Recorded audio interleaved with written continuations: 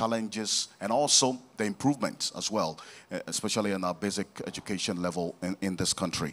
There's always been that talk that we cannot continue to overly focus on the secondary education when the basic education has its own challenges. So this morning, we will talk about that and proffer solutions for the way forward and improving on the situation as we have it in Ghana. To set the ball rolling with the opening remarks, shall we please make welcome Eunice Agbenyaji, who's the head of programs, Star Ghana Foundation. Let's put our hands together for her.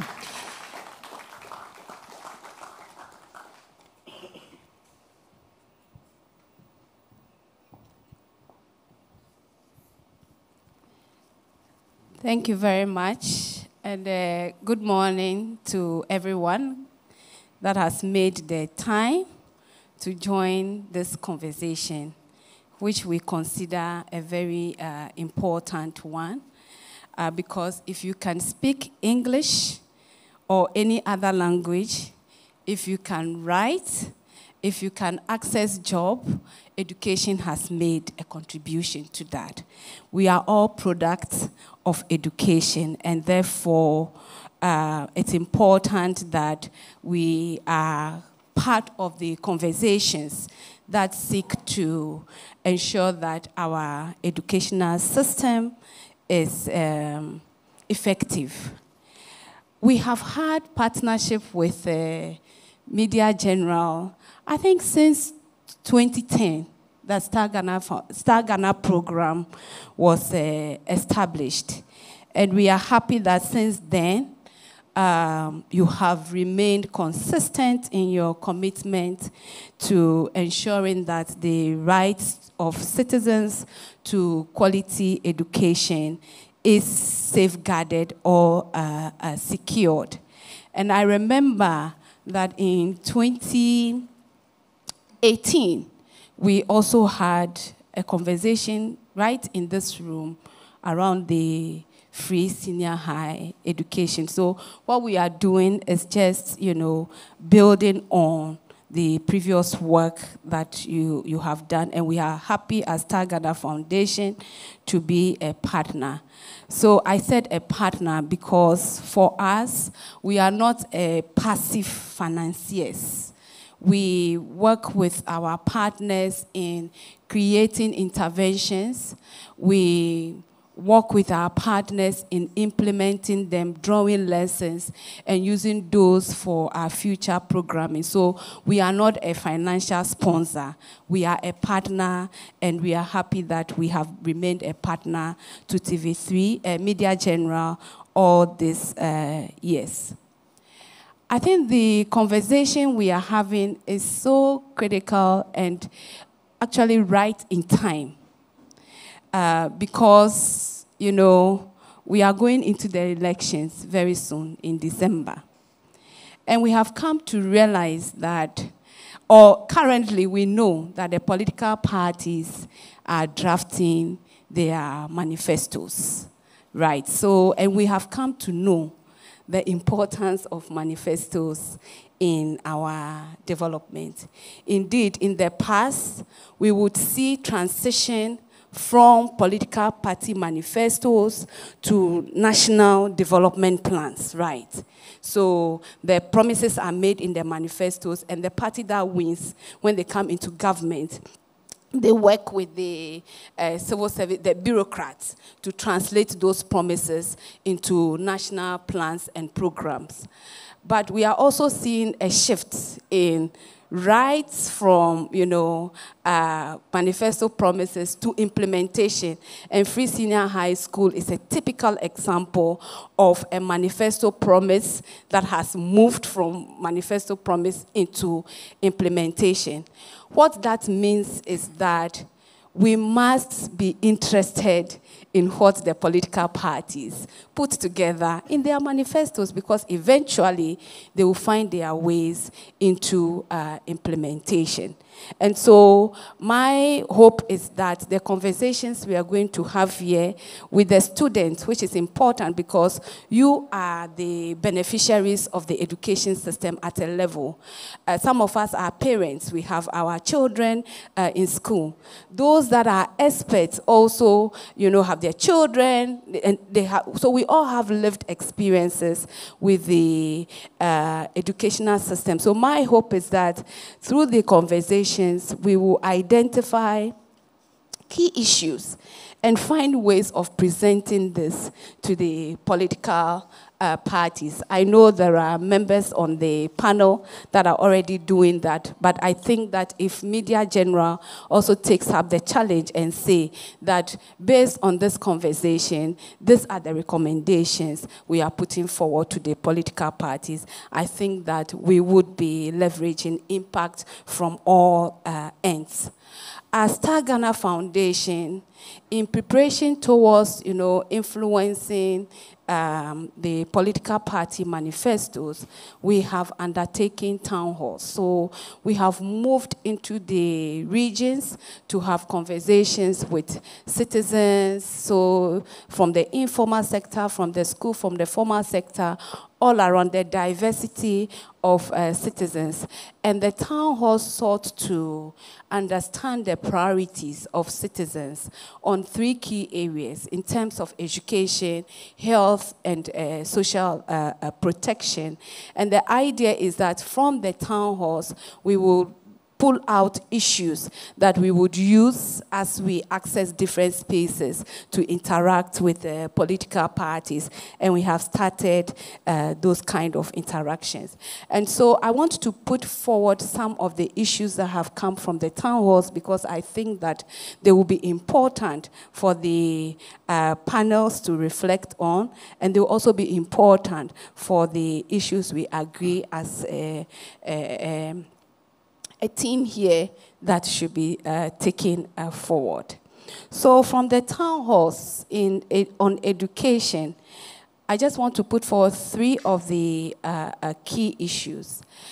Ghanaians are saying that the political parties should address the disparities we see in access to quality basic education, and between rural and urban communities, right? And we know that we have made progress. As at 2022, we had achieved a net enrollment of 93%, which is remarkable. However, there are many issues, lingering on equitable access. So, for example, the Ghana Statistical Service says in the last census that there are over 1 million children who have never been to school in a middle-income country like ours. In addition, there are about 400,000 school children between age 4 and 18 that have dropped out of school, and the rural schools or deprived communities are disproportionately affected. So what that means is that they have a huge number of these statistics that I have talked about. In terms of infrastructure, so infrastructure, we look at school blocks, decks, etc. And our partner, Africa Education Watch, which does a lot of research in the area, estimates that about 40% of peoples do not have access to decks. So that is a national percentage. If you compare that to rural communities, they have 80% no access to infrastructure or desks. So you are seeing already the rural and urban disparities in terms of infrastructure, in terms of even access to school. And textbooks. In 2019, we introduced the new curriculum, and as at now, only 65% of textbooks in the 4 core subjects are available in schools. And Africa Education Watch again reveals or has found out from its research that there are even some schools in deprived communities that do not have one single textbooks textbook, all right? So what does all of this mean for emphasis of political parties in their manifestos on education, access, and quality? We are suggesting, or from the town halls, that we should fund education adequately, and I don't want to go into the statistics, the expert will do so. But we must do that with equity lens. So equity lens means that if you have to distribute your resources, you'll be doing that based on needs. And so if rural areas have less of these resources, you want to ensure that they have more in the allocation and indeed the execution. The second issue is a free senior high school. There is consensus that this policy should be relooked at. And the recommendation is that we target the free senior high school appropriately. Those of us who do social policy studies, we know that targeting in social policy is laborious, and sometimes the resources you need to be able to even target may be more than the resource you need to be able to provide the or deliver the social policy. But we have invested already in the single household registry, which is still on pilot in 5 regions. And so if we want to target free senior high school, one is to look at the information that exists in terms of poverty, low-income households. But the other is also to expand and let the free National Single Household Registry cover the nation as a whole, so we can do the targeting properly. I have been notified that I have 2 minutes, so I'll talk quickly about the inclusive education.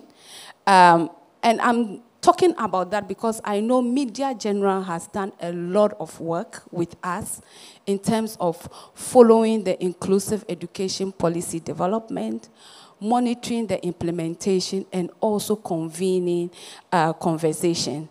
If we want inclusive education policy to work, we must fund it, and we should discuss innovative ways of funding the inclusive education. And I know many, many other issues would come up from the interaction. So thank you very much, and we do look forward to a very engaging and fruitful conversation.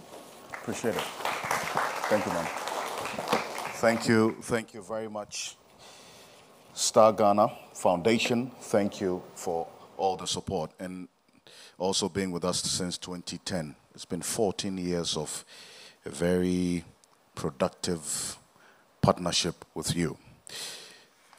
For the persons who are going to come up next, we would have 5 minutes. Here's how the structure of the program will be. We'll have 5 minutes opening remarks from all of them, and then we'll have a plenary session, and we'll take questions from you as well. And it's important that Madam make the point that we should be very interested in the political parties' manifestos, because it is you and I, our money, that will be used to fund the manifesto promises. They are not going to take their money from their bank accounts. So be interested. See, that's why we're doing this morning. So to start off the remarks, the representative of the Minister of Education, he is the spokesperson for the Education Ministry, Mr. Kwesi Kwarteng. Please, let's put our hands together for him.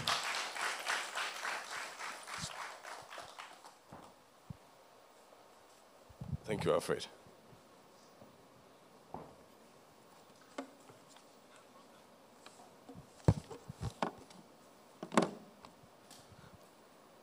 Good morning. Thank you very much for this wonderful opportunity. I want to extend the remarks of the Honorable Minister for Education, the Honorable Dr. Yaosed Uchum, to all of you, particularly the organizers of this event. Of course, events like this serves as a very good platform for discussing national issues, particularly those borders on education. And for us in the Ministry of Education, it becomes a very positive feedback or good feedback for all of us to be able to improve upon what we are already doing. At every point, we are always reminded that the people of Ghana gave us the responsibility and the mandate. Largely, if you want to take it maybe from the political angle, the mandate stems from the fact that we came out with some manifesto promises of which the people of Ghana bought into it and gave this government the mandate. And so at every point, it is only fair, it is only expected that based on the mandate that you gave to us, we account to the good people of Ghana on how far we have fared as a people. I mean, certainly when it comes to education, we may be looking at some marginal gains.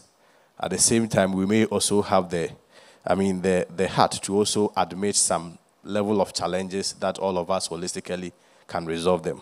But I've always maintained that when it comes to discussions like this and platform like this, it ought to be done very dispassionately, particularly without the, partisan lenses, so that we should be able to make a headway going forward. At every point from the Ministry of Education, we are always reminded that when we talk about education, certainly it borders on three key variables. One has to do with access, the second has to do with quality, and of course the last has to do with relevance. And of course, access, you are looking at access from the basic level. The question about basic level, the definition about basic level, where it ends is quite in context, because if you move to other jurisdictions, you realize that the secondary education is also included in basic education. But this morning when I was going through my referral notes, I noticed that the Pre-Tertiary Act particularly defines basic education only up to junior high school level. If you want to just suppose that with other jurisdictions all over the world, you will realize that there is a quite weak link, especially at the junior high school level. Because if you look at the normal practice that we are having as a country, instead of giving true meaning or true reflection to high school education, we've decoupled the junior high school education and now made it look like the primary education. You go into their campuses, a lot of times the same teachers teaches them, the same uniforms, they eat the same food, almost does the same thing together. So in terms of the general overview, one can argue or admit that there is a very high weak link at that level of our education landscape. And of course, much has been done with regards to access. Even when you look at the free compulsory universal basic education as a program, which has quite fared well, but of course, in terms of quality too, we may also have to admit that there are some level of challenges. We make even admonition on the school feeding program at the basic level. Of course, at the secondary school level too, there are a lot of interventions and government efforts, but we also admit that there have to be some significant improvement also there.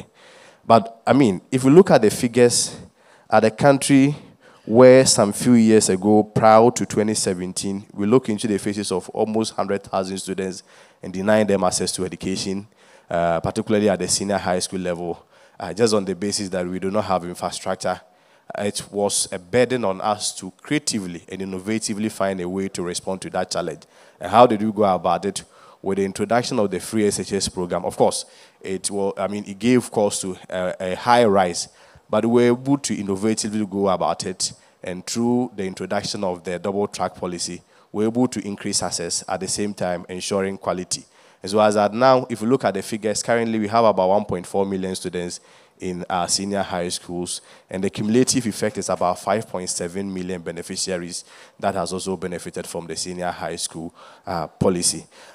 It is also important to also stress that all over the world, when access increases, the general template has always been that quality reduces. But in the case of Ghana, we were able to defy the odds. And I've always maintained that even though we are not where we have to be, certainly we are also not where we used to be. So we have to also look into our faces and pat ourselves and say that, well, there has been some marginal significance. Because if you look at the data from the WASI performance, clearly there has been consistent and significant improvement trends in it, with at least more than 50% of our students that graduate getting at least between A1 to C6 in all the core subjects. Then you come to quality. In terms of quality, there are a lot have been done for teachers. The one, in terms of technological advancement for teachers, one teacher, one laptop, one student, one laptop. These are all interventions. But ultimately, like I indicated, at every point, access coupled with quality have to have an impact on our socio-economic transformation.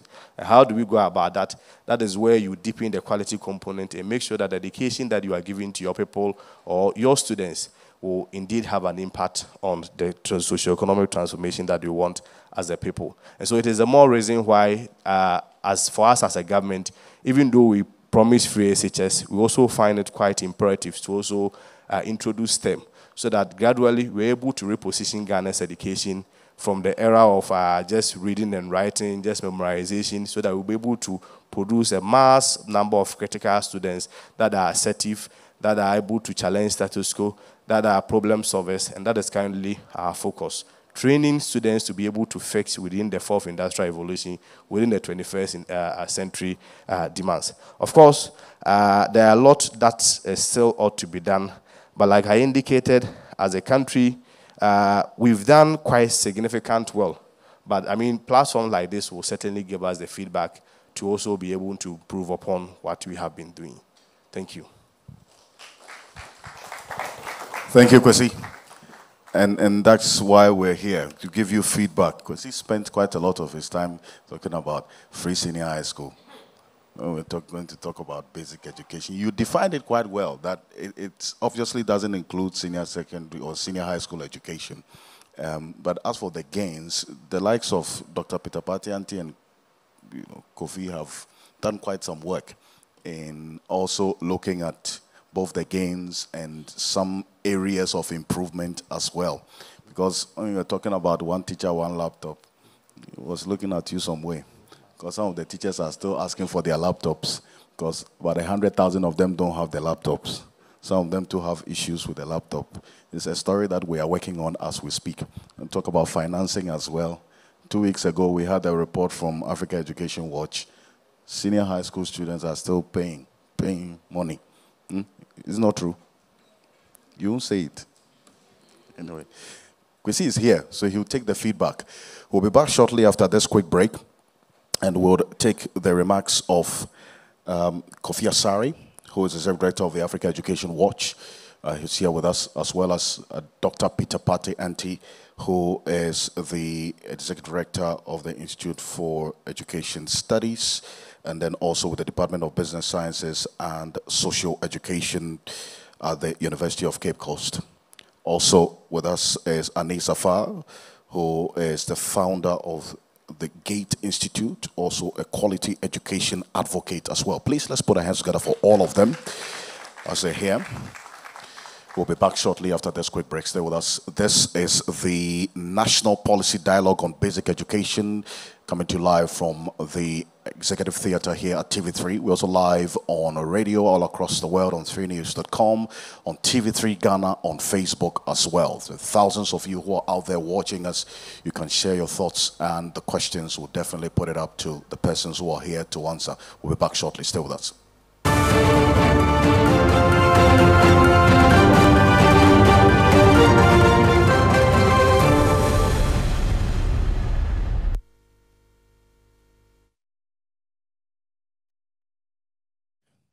We are still on the National Policy Dialogue on Basic Education. Shall we please make welcome our next speaker, who's going to give us 5 minutes remarks. So we go straight into the plenary session.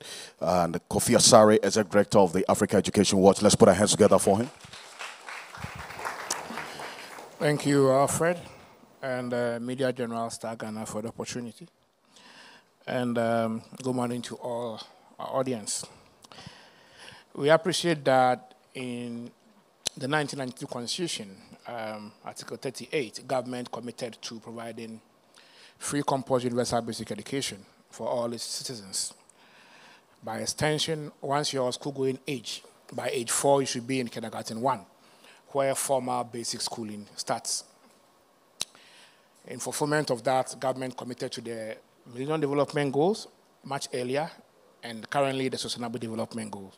Target is to ensure that all children of school-going age enroll and complete the full cycle of basic education with relevant learning outcomes. That is how we measure our performance, and that is how we aim to improve policy. This is the end to which we aim to improve upon policy. According to the government's statistician, about 1.4 million children are out of school. 400,000 of that number were once in school and dropped out. 1 million haven't been in school before. 500,000 are still of basic school-going age. Half of them are girls. The target is to ensure that everyone is in school by 2030. About 10% of the basic education age cohorts are not in school.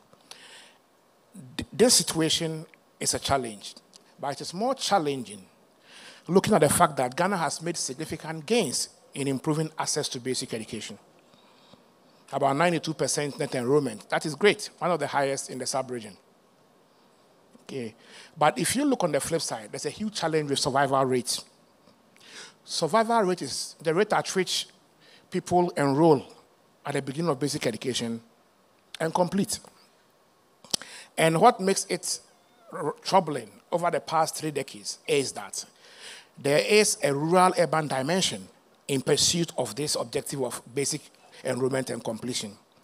Today, in Ghana, out of 10 people who enroll in kindergarten 1, only 6.5 will complete junior high school 3. That's a national average. 35% drop out by the time they get to junior high school 3 after starting the journey in KG1.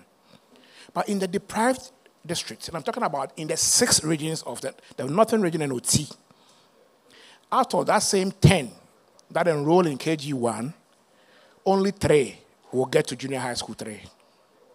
So you see, along the line, our education system has become a sieve, where as we progress, more drop out than complete, especially in the deprived part of the country. There are about 75 deprived districts in Ghana. The conditions for equitable access and quality is the stark opposite of what pertains in the urban areas. But you see, education in itself is supposed to be an instrument for bridging the gap, and bridging the gap between unequal people. It should be an instrument for transforming people out of poverty. But unfortunately, our basic education system is gradually becoming an instrument for rather widening the inequity that exists in our society. And that is why we must be concerned that the rural-urban divide in basic education keeps deepening. If you look at primary junior high school transition, that is the greatest point of the dropouts. At the national level, about 92% of students are able to cross from primary school to junior high school. And Kwesi admitted that our basic education system has primary decoupled from junior high school. Crossing that bridge is key. 92% are crossing from primary 6 to junior high school 1. But in the deprived regions, you find that 82%, which means that 18% are dropping out between P6 alone and junior high school 1. Now, the reason for these dropouts and the poor school survival, especially in the deprived part of the country, is due to 3. The reasons are due to 3. 1, limited infrastructure. And let me put it this way. Lack of adequate primary schools. The distance to school is a major factor in causing dropouts. Averagely, no student should be walking more than 3 kilometers to school if you are in primary school, according to GES's protocols. They are not written, but that's the convention. 3 kilometers at primary, maximum should be the walking distance. People are doing more than 5 and 10 kilometers to primary. It causes dropout. So they will enroll, and you will see 98% enrollment, but they won't complete because of the distance to complete to school. So first is distance. Second is the lack of junior high schools. In 4,000 out of 15,000 primary schools, we don't have junior high schools. Almost 25%. We don't have junior high school. So if you complete primary school in this community, you have to do a journey 10 kilometers to the next community, especially in these 6 regions I mentioned, the 5 in the north and Uti. That is a major cause of the dropout between P6 and junior high school 1. And there are schools in Kintampo North where one requires their own desk to be able to gain admission to a junior high school, even where available. And I've moved to the third issue, which is lack of adequate infrastructure. When infrastructure for teaching and learning is scarcely available in deprived schools, it doesn't encourage retention, even though you achieve higher levels of enrollment. And so that's the third factor accountable for the deepening rural-urban divide in our basic education journey. The last one is teacher availability.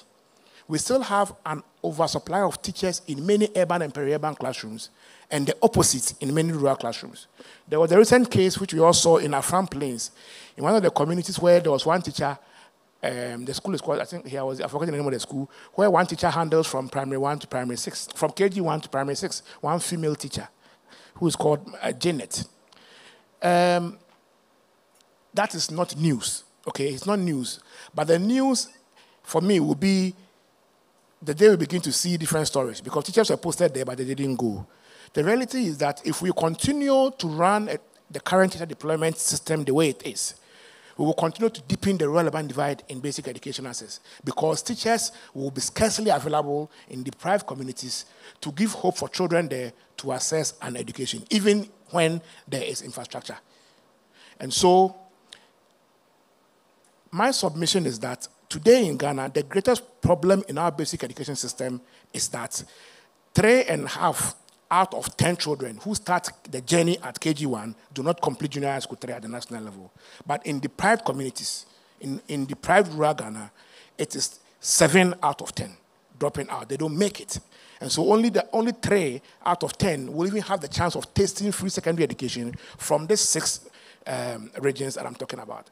And insofar as the government of Ghana recognizes that education is the most important tool to re-engineer society, to bridge the inequality gap and make society more equal, it behoves on us to begin to fashion policies that are inequitable, that aim to bridge the gap in equitable access between so-called endowed districts or endowed regions in Ghana and the deprived regions in Ghana, so that we will attain parity when it comes to access to quality basic education by 2030. Thank you very much.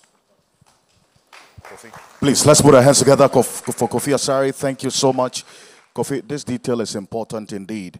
And talking about carrying decks, it's still like, it's going on. Kintampo.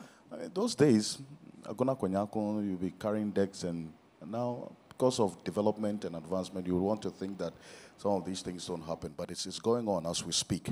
And so the issue about access is one of the areas that we're going to be talking about this morning. Next, to build up on that foundation that has been laid, ladies and gentlemen, is Dr. Peter Patianti.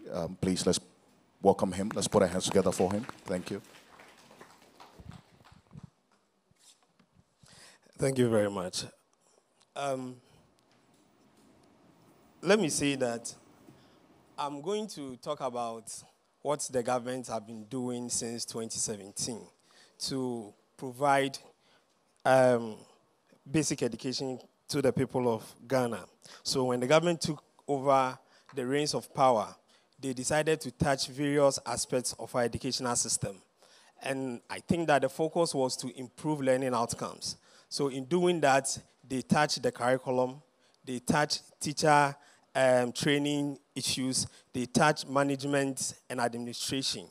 And then they also touch, they try to also look at how they will be able to assist in the provision of infrastructure. So you see that for the first time, capitation grant was increased from 4 Ghana cedis to 10 Ghana cedis around 2018 thereabout. So that is an effort that they put in place. And then in terms of the teacher quality, then we were able to move from the practice where teachers were having from where teachers were not even having any kind of certificate to now teachers should have a minimum qualification of a degree to be able to teach at the pre-tertiary level. Again, the standard-based curriculum was also introduced to ensure some kind of parity in terms of the delivery that is supposed to take place at the basic level. Then they also introduced NASIA, so the inspectorate body was converted to a bigger authority that was supposed to be equipped and then monitor teaching and learning in our schools. So if you step back and look at all these interventions, the ideal thing that should have happened would be that by the time that we get into 2024, looking at the strategic plan that we had, we should be getting closer to some of the targets that we set for ourselves at the basic level. But that is not the case. And Kofi has delved into some of the statistics. I wouldn't go in there. But one of the biggest problems that we have seen is the problem of coordination and lack of monitoring at the basic level and all the reforms that we have implemented. So we implemented the standard-based curriculum, and this is a known story. For over 4, 5, 6 years, there was no textbook in these basic schools. And when we started introducing the textbooks, we came to the point that the disparity became wider because the colleagues or our friends in the private schools had the textbooks right from the go. And then those in the public schools did not have access to any textbooks. At the end of the day, they are going to write the same exams. And we talk about textbooks, the core was that we are not so much interested in the textbooks because we have introduced a standard base, which was quite erroneous. So that is a big problem with the curriculum that we introduce. And because of that, us at now, and every teacher, those who are on the field will tell you that the teachers have gone back to their old ways of implementing the curriculum, which is very bad because the things that were envisaged to have gone on with the implementation of the standard-based curriculum in terms of classroom instruction, teacher-learner interaction, and all those in between, because of lack of monitoring and supervision, and then provision of adequate resources, we were not able to achieve that. So that progress that we made, we came back to zero. Then we also have the NASIA that we put in place, the school inspectors, what we call the CISOs, who were supposed to also go to the schools and do monitoring and supervision. NASIA is started with resources. So you talk to a school inspector, he tells you that the number of schools under him or her is enormous, that he's not able to visit them during the term that he's supposed to visit. So we wanted to improve on monitoring and supervision in terms of the activities in our schools. We were not able to do that because we were not conscious enough to fund or finance or resource these people to carry on with their mandate that we've given them. What we have been able to do successfully is the graduation of teachers from the diploma and the certificate level to degree. So there have been various programs, 3-semester programs, 5-semester programs that have been implemented by various tertiary institutions that are helping these teachers to upgrade themselves and respond to the needs of the time.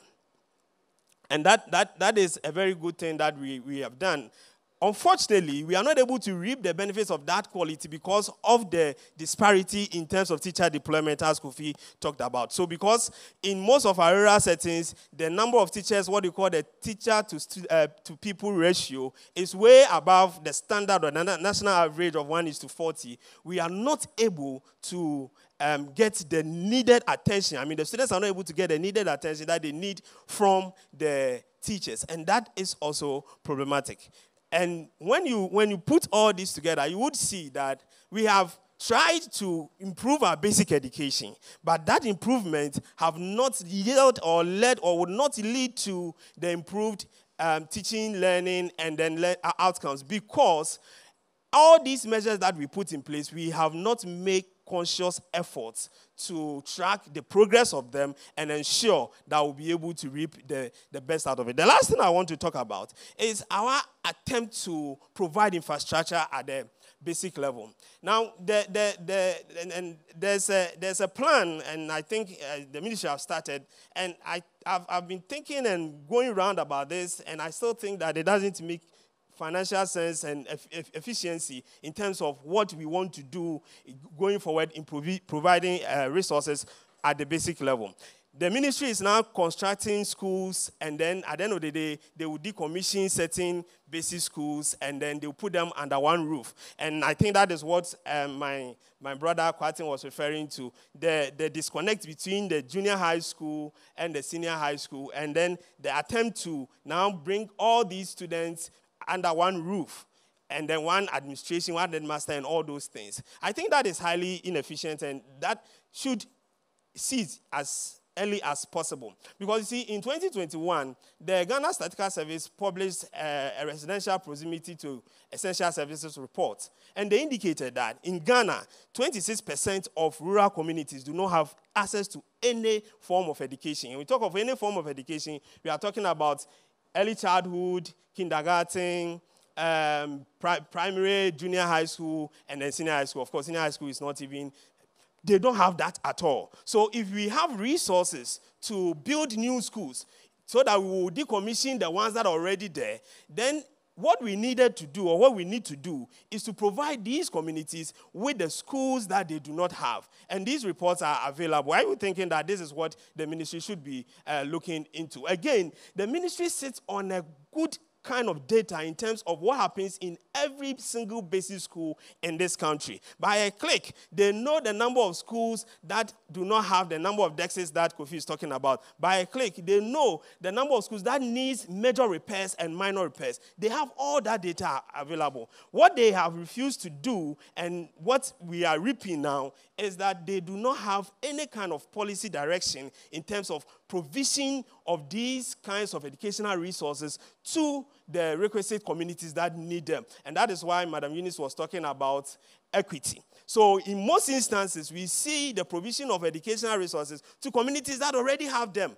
And then those who do not have them, we have left them behind. And we have been using this model for all these years, and we've widened the gap of inequality between the rural and the urban center. We think that going forward, we need to think through the provision of educational resources by adopting the equity principle and ensuring that when we say we are providing DEX, it's based on the data and the analysis that we have done. We go to the communities that need these things and start providing those things from that particular place. By the time we realize, we would have brought most of these basic schools to a level that can be compared to those in the urban centers. Thank you. Thank you. Please, let's put our hands together for Peter Party Auntie. Thank you very much. And the first time I spoke to this man, or I interviewed this man, this was sometime in 2008 on Choice FM, those days. These days we talk about STEM. This is a man who has been passionate about quality and transformative education over the period. And he has been consistent about reforming the basics of our education sector if we want to really build a superstructure up there. Ladies and gentlemen, our next speaker for the brief remarks before we get into our plenary session, Anis Afar, Quality Education Advocate, founder of Gate Institute. Please, let's put our hands together for him.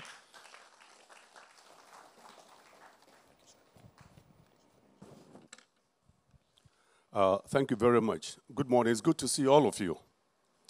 Whenever I see young people, I feel enticed to live as long as I can. I'll be 77 years this month. But I refuse to die because of young people like you. So give yourselves a hand. I need your prayers to live a long time to see what we can do to help this country. Now, I think Kofi spoke about the dropout rates. And frankly, I'm glad he's here because he has all the statistics. That is not the job that I do. I just train teachers so that we can have quality educational outcomes. But I want to add a word to what you're saying here. There was a program that I used to do with the Ghana National Association of Private Schools. And our business was to go from place to place, Kumasi, Accra, Wa, to get young people into the culture of reading. Because reading has become something that's almost, I don't see people reading. But then we have to read, because if we want to access the internet, whatever, we have to be able to read. But guess what? We went all the way to Wa. And before we started, I had a conversation with one of the headmasters there. And he said, "What are you here to do?" I said, "Oh, we are here to come to the school to see how we can get young people to engage in quality reading." And he said, "Well, you'll be lucky if you can have them. Because a lot of them have gone all the way to Wa, to the border, to do betting. Are you with me? Do you see these betting signs on the billboards here? They are all over the country, and it's a major distraction for our young people. So there's something that I want us to be aware of right from the get. That what is it that we have to do? We're going to look at political parties, and there are all kinds of manifestos, but there are practical things that need to be done, and that is one of them. And I hope they will add it to their manifestos. Do I hear amen on that one? Amen. Very good. Now, my concern is what I call the cognitive infrastructure. How do we help teachers to give of them the best of themselves? Because students are quite interesting people. They can come to a classroom and find out a teacher who is not prepared and organized. It's very easy. It's very easy to do. Now they are looking for this, now they are looking for that, and so on. And I will share one example with you. You know, I went to school in Cape Coast, in Franspem, in the 1960s. And those were different times. Those were the days where you studied music on a piece of paper. And they will call you to the piano to strike what they call the middle C, and you strike it, and you go back, and they clap for you. That was the extent of the music that you studied. There was nothing like what we call authentic assessment. Authentic assessment means, how do we prove that this person can play music? It was zero. The other one was French. We studied French. I studied French for 4 years. Subject-verb agreement, plural, singular, 4 years. To me, I can't French that. And I'm sure some of you guys are victims of this. Are you with me? Good. Now, the other thing is this. Again, we need to look at where we've come from the colonial times, because there are repercussions of it still in the system. In our time, if you study art for the O levels, you get 50%. If you study woodwork, you get 50%. But if you study Latin, 100%, and if you study Greek, 100%. So what was the motivation for people to get things done? Sometimes I look at my own secondary education and I realize how victimized I was. Victimized in the sense that you've done all the things that you're supposed to do, but there isn't much you can do. And that brings me back to Ghana and especially to politicians. The way we were educated, and a lot of them educated the same way. In our time, the issue was this. What are the advantages and disadvantages of something? And then you memorize it. And you produce that for examination. When you look at what they call the profile dimensions, that's the lowest aspect of learning. Knowledge. You produce knowledge because knowledge was scarce in those days. Now, and we have to be blunt about this, we put people in positions where they can't perform. What they will do, they will tell you all the problems, but put them in a position to solve problems, and it becomes very difficult for them. But you can't blame them too much. We're not raised to be doers. Are you with me? We're raised to talk. All you have to do is go on television and see all the talking that is taking place. Go on the radio and see and hear and see all the talking that is happening. Give a person a responsibility and the story changes. So now let's look at the 21st century and what it is that we need for education going forward. The question that we have to ask every person who is studying is this. For all the education that you're getting, what is a product that you can produce that will make another person's life easier? That's a key component, and it's called authentic assessment. Not a summative assessment. A summative assessment is where you pass or you fail. That's not what we're talking about. What is it that you can produce at the end of this career of first of all, let's look at the number of years that we spend in school. How many years do we spend in lower primary? How many? Lower primary? 3. What about upper primary? How many years is that? And JHS, how many years? So total of what? 9 years now. And senior high school, how many years? Total of what? I'm checking your mathematics, though. 12 years. Plus 4 years of university education. How many years is that? 16 years. It's when you come out that they tell you to be a problem solver. So what happened all between that time? And again, I'm not speaking to you about statistics because that's not my job. My job is how we train teachers to be successful. Now, I will share a last story with you. I was called by an organization at Legon. These are young people who have done their bachelor's degrees, and they came out and they realized that there was nothing for them to do. So the question I ask them is this: what is it that you can do? And you know something? They wouldn't even look at you in the eye. All I'm trying to get you to see is how we are educating our young people, and for us to decide whether this is the way we want to go. It doesn't matter the political party. Many times I come to a place like this and say, are you part A or part B? And I'm saying, look, my concern is with Ghana. Because when Ghana is good for everybody. It's not just for one group of people. Now, these people have now come to do a master's degree. The issue being that they had been insufficiently prepared for a lifetime of having a job, being purposeful, and that sort of thing. So now they've come to do a master's degree. Are you with me? Now, if the master's degree, the instruction is going to follow the same modality as what has brought them to the same place, then what is the point of it? So the point I'm raising is this: we need to really take the quality instruction very importantly. And again, I like to use my examples too. I taught in the US for many years. And fortunately, in 1984, Bill Gates and Steve Jobs produced the first desktop computer. Do you guys remember? You guys are so young. And I bought my first copy. I bought my first desktop computer and a printer. It changed my life. So when we talk about the laptops that are being distributed to the young people, we have to take it seriously. Because what happens then is this: with or without books, I could prepare my own teaching and learning materials. Are you with me? Up to today, from 1984, all the materials that I prepared to teach, I still have them. Because they're on computers.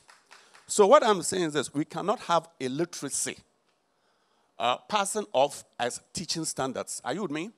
We have to raise our teachers to a point where there's the enthusiasm, number one, to go into place to teach. Can you imagine how difficult it will be for you to stand in front of young people when you are not prepared? And when you are not prepared sufficiently. So all I'm saying is this: as we go into the 21st century, it's so much easier now. And let me be honest with you.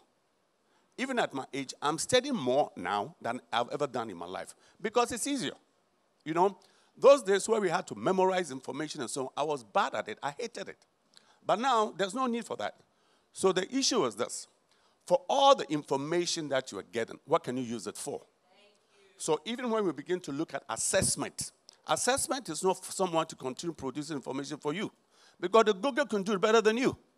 So how can you source information, and I'm talking to you young people, to make sure that you develop a certain purpose? You go on the internet, you get the right information to make you functional. So my last point is this: the education outcomes are very, very important. I can identify with all the difficulties that have been espoused here. But looking forward, and I'm talking to young people, take your life into your own hands. Because it's much easier now to be successful than it's ever been. On that note, thank you very much.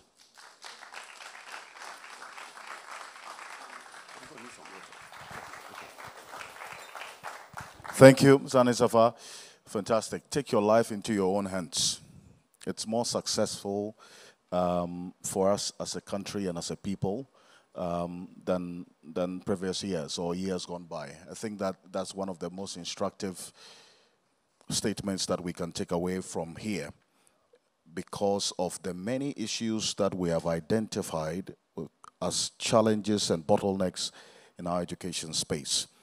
But how do we navigate through these challenges to help us be successful, as Zane Safa has talked about? If you're just joining us, this is the National Policy Dialogue on Basic Education. It's live from the Executive Theatre here at TV3. We're live on 3FM 92.7 as well. And we see a number of your questions already on Facebook, so we would get onto it as we go on. We want to acknowledge a few persons who are here as well.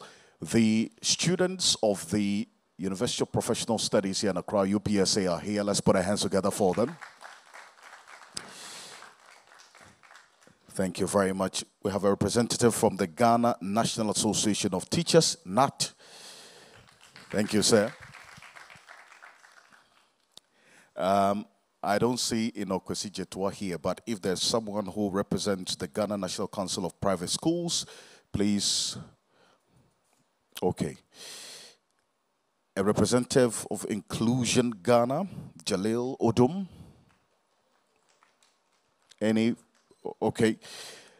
Child Rights International, any rep from there? Child Rights International? Okay. And if we have the CEO of Leiden Educational Consultants in London, Dr. James Owusu, please let's put our hands together. I would be acknowledging more of representatives here as we go on. We also have a rep from Plan International. Also someone from the Coalition Against the Privatization and Commercialization of Education. Fantastic. Thank you. That's Capco. Okay. If we have a representative from ActionAid, great. Fantastic. Thank you. Also, Nana Afra Sika Mensa, Deputy National Coordinator, Free Senior High School Secretariat. Thank you very much for coming. And that's why Kwesi was talking about free SHS, like, it's because you're here. But yes, that leads us into our plenary session. And please prepare your questions. We would be coming to you, the audience, but while we are at it, would move there shortly. But a number of things have been said, even in the opening remarks. It gives us an idea of where we are and what should be done going forward to ensure that we're able to improve on the education space that we have. Yes, net enrollment has improved, 92%, obviously one of the highest in the sub-region, we're told. But in there are challenges. And that is the transition rate that Kofi talked about. So if you have in the rural communities, Kwesi, children who start from kindergarten and by JHS, just 3 out of 10 can transit into senior high school. If you make senior high school free, 7, all things being equal, would not benefit, right? And nationwide, maybe if you look at the urban communities, you would have just about 6.5, maybe maximum 7 out of 10 transiting or progressing to the senior high school from the kindergarten level. What is being done to ensure that while you are making senior high school free, you are also improving on the access to the senior high school for especially rural folks at the basic level? Okay, Alfred, thank you very much. And I think this is also a very valid point or question that you've raised. And I mean, largely is a conversation between, access and quality. Because, if you look at, for instance, the analogy Kofi made initially, a lot of this access is curtailed largely on account that there are, in terms of even the junior high schools, there are about 4,000 primary schools that do not have their corresponding junior high schools. And of course, as a ministry, we've also taken notice of that. And accordingly, we've made some significant interventions towards that. One has to do with the introduction of the 21st century modern junior high schools. Because the point is that if we have, for instance, 21st century modern junior high schools. Yes. What's that? The junior high school of the state-of-art building that obviously factors science laboratories, biology lab, you have chemistry lab, you have physics lab, you have a computer lab. And so the plan is that, if you want to do the cost-benefit analysis, you have a first option of, for instance, providing this facility for all 4,000 schools, which will be quite difficult for a government to do. The other option is that you may, like Peter rightly indicated, decommission some schools. For instance, if you go to Jabin, for instance, there is one that is currently ongoing. You may decommission about 12 schools and then put these students into one school. That gives you that fiscal space to be able to provide science laboratories for these same students in terms of the biology, physics, and the chemistry lab. All what you have to do is some way, somehow, secure, let's say, transportation arrangement for this case. So instead of building 4,000 schools, you may end up building like 300 schools, and that becomes much more easier for government. And this project has also started, like I indicated, with that of the Dwabin. There's also one at Asem. But is it that straightforward? I mean, Kofi, on that particular point, is it that straightforward that with this, that is going to help in addressing this? I just want to have Kofi's quick intervention on this. My understanding is that what he mentioned is supposed to be a pilot for us to study and see how it can help us. It can help prevent us from building 4,000 junior high schools that may not have the full complement of science laboratories, etc. But you see, we find ourselves at this place because in the past 3-4 decades, we were looking for the easiest way out. And that's why we find ourselves here. And again, we are exploring another easy way out by saying that we don't have the fiscal space. And so we want to merge 12 schools together and build one junior high school for them. So we don't have money? We don't have money. That's the fiscal space. But the reality is that it may sound cost efficient in the short term. Okay, I'm talking about the fiscal space because the only sense this approach makes, okay, the only sense this approach makes is economic efficiency. Economic efficiency. It's cheaper to build one junior high school for 10 different junior high schools to attend. Okay, but we are using money to solve a social problem. And what's the social problem? I've explained to you that even at the primary level, distance to school is the major cause of school dropout. And according to UNICEF, only 5.5 out of 10 children who start KG1 are completing primary 6, even at primary school.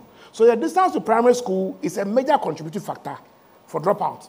So anytime you bring an intervention that seeks to prolong that distance from that primary school to a central junior high school somewhere, then you are not taking full cognizance of the fact that distance is the #1 variable when it comes to schools dropout. It's easy to say that in urban areas you can provide buses.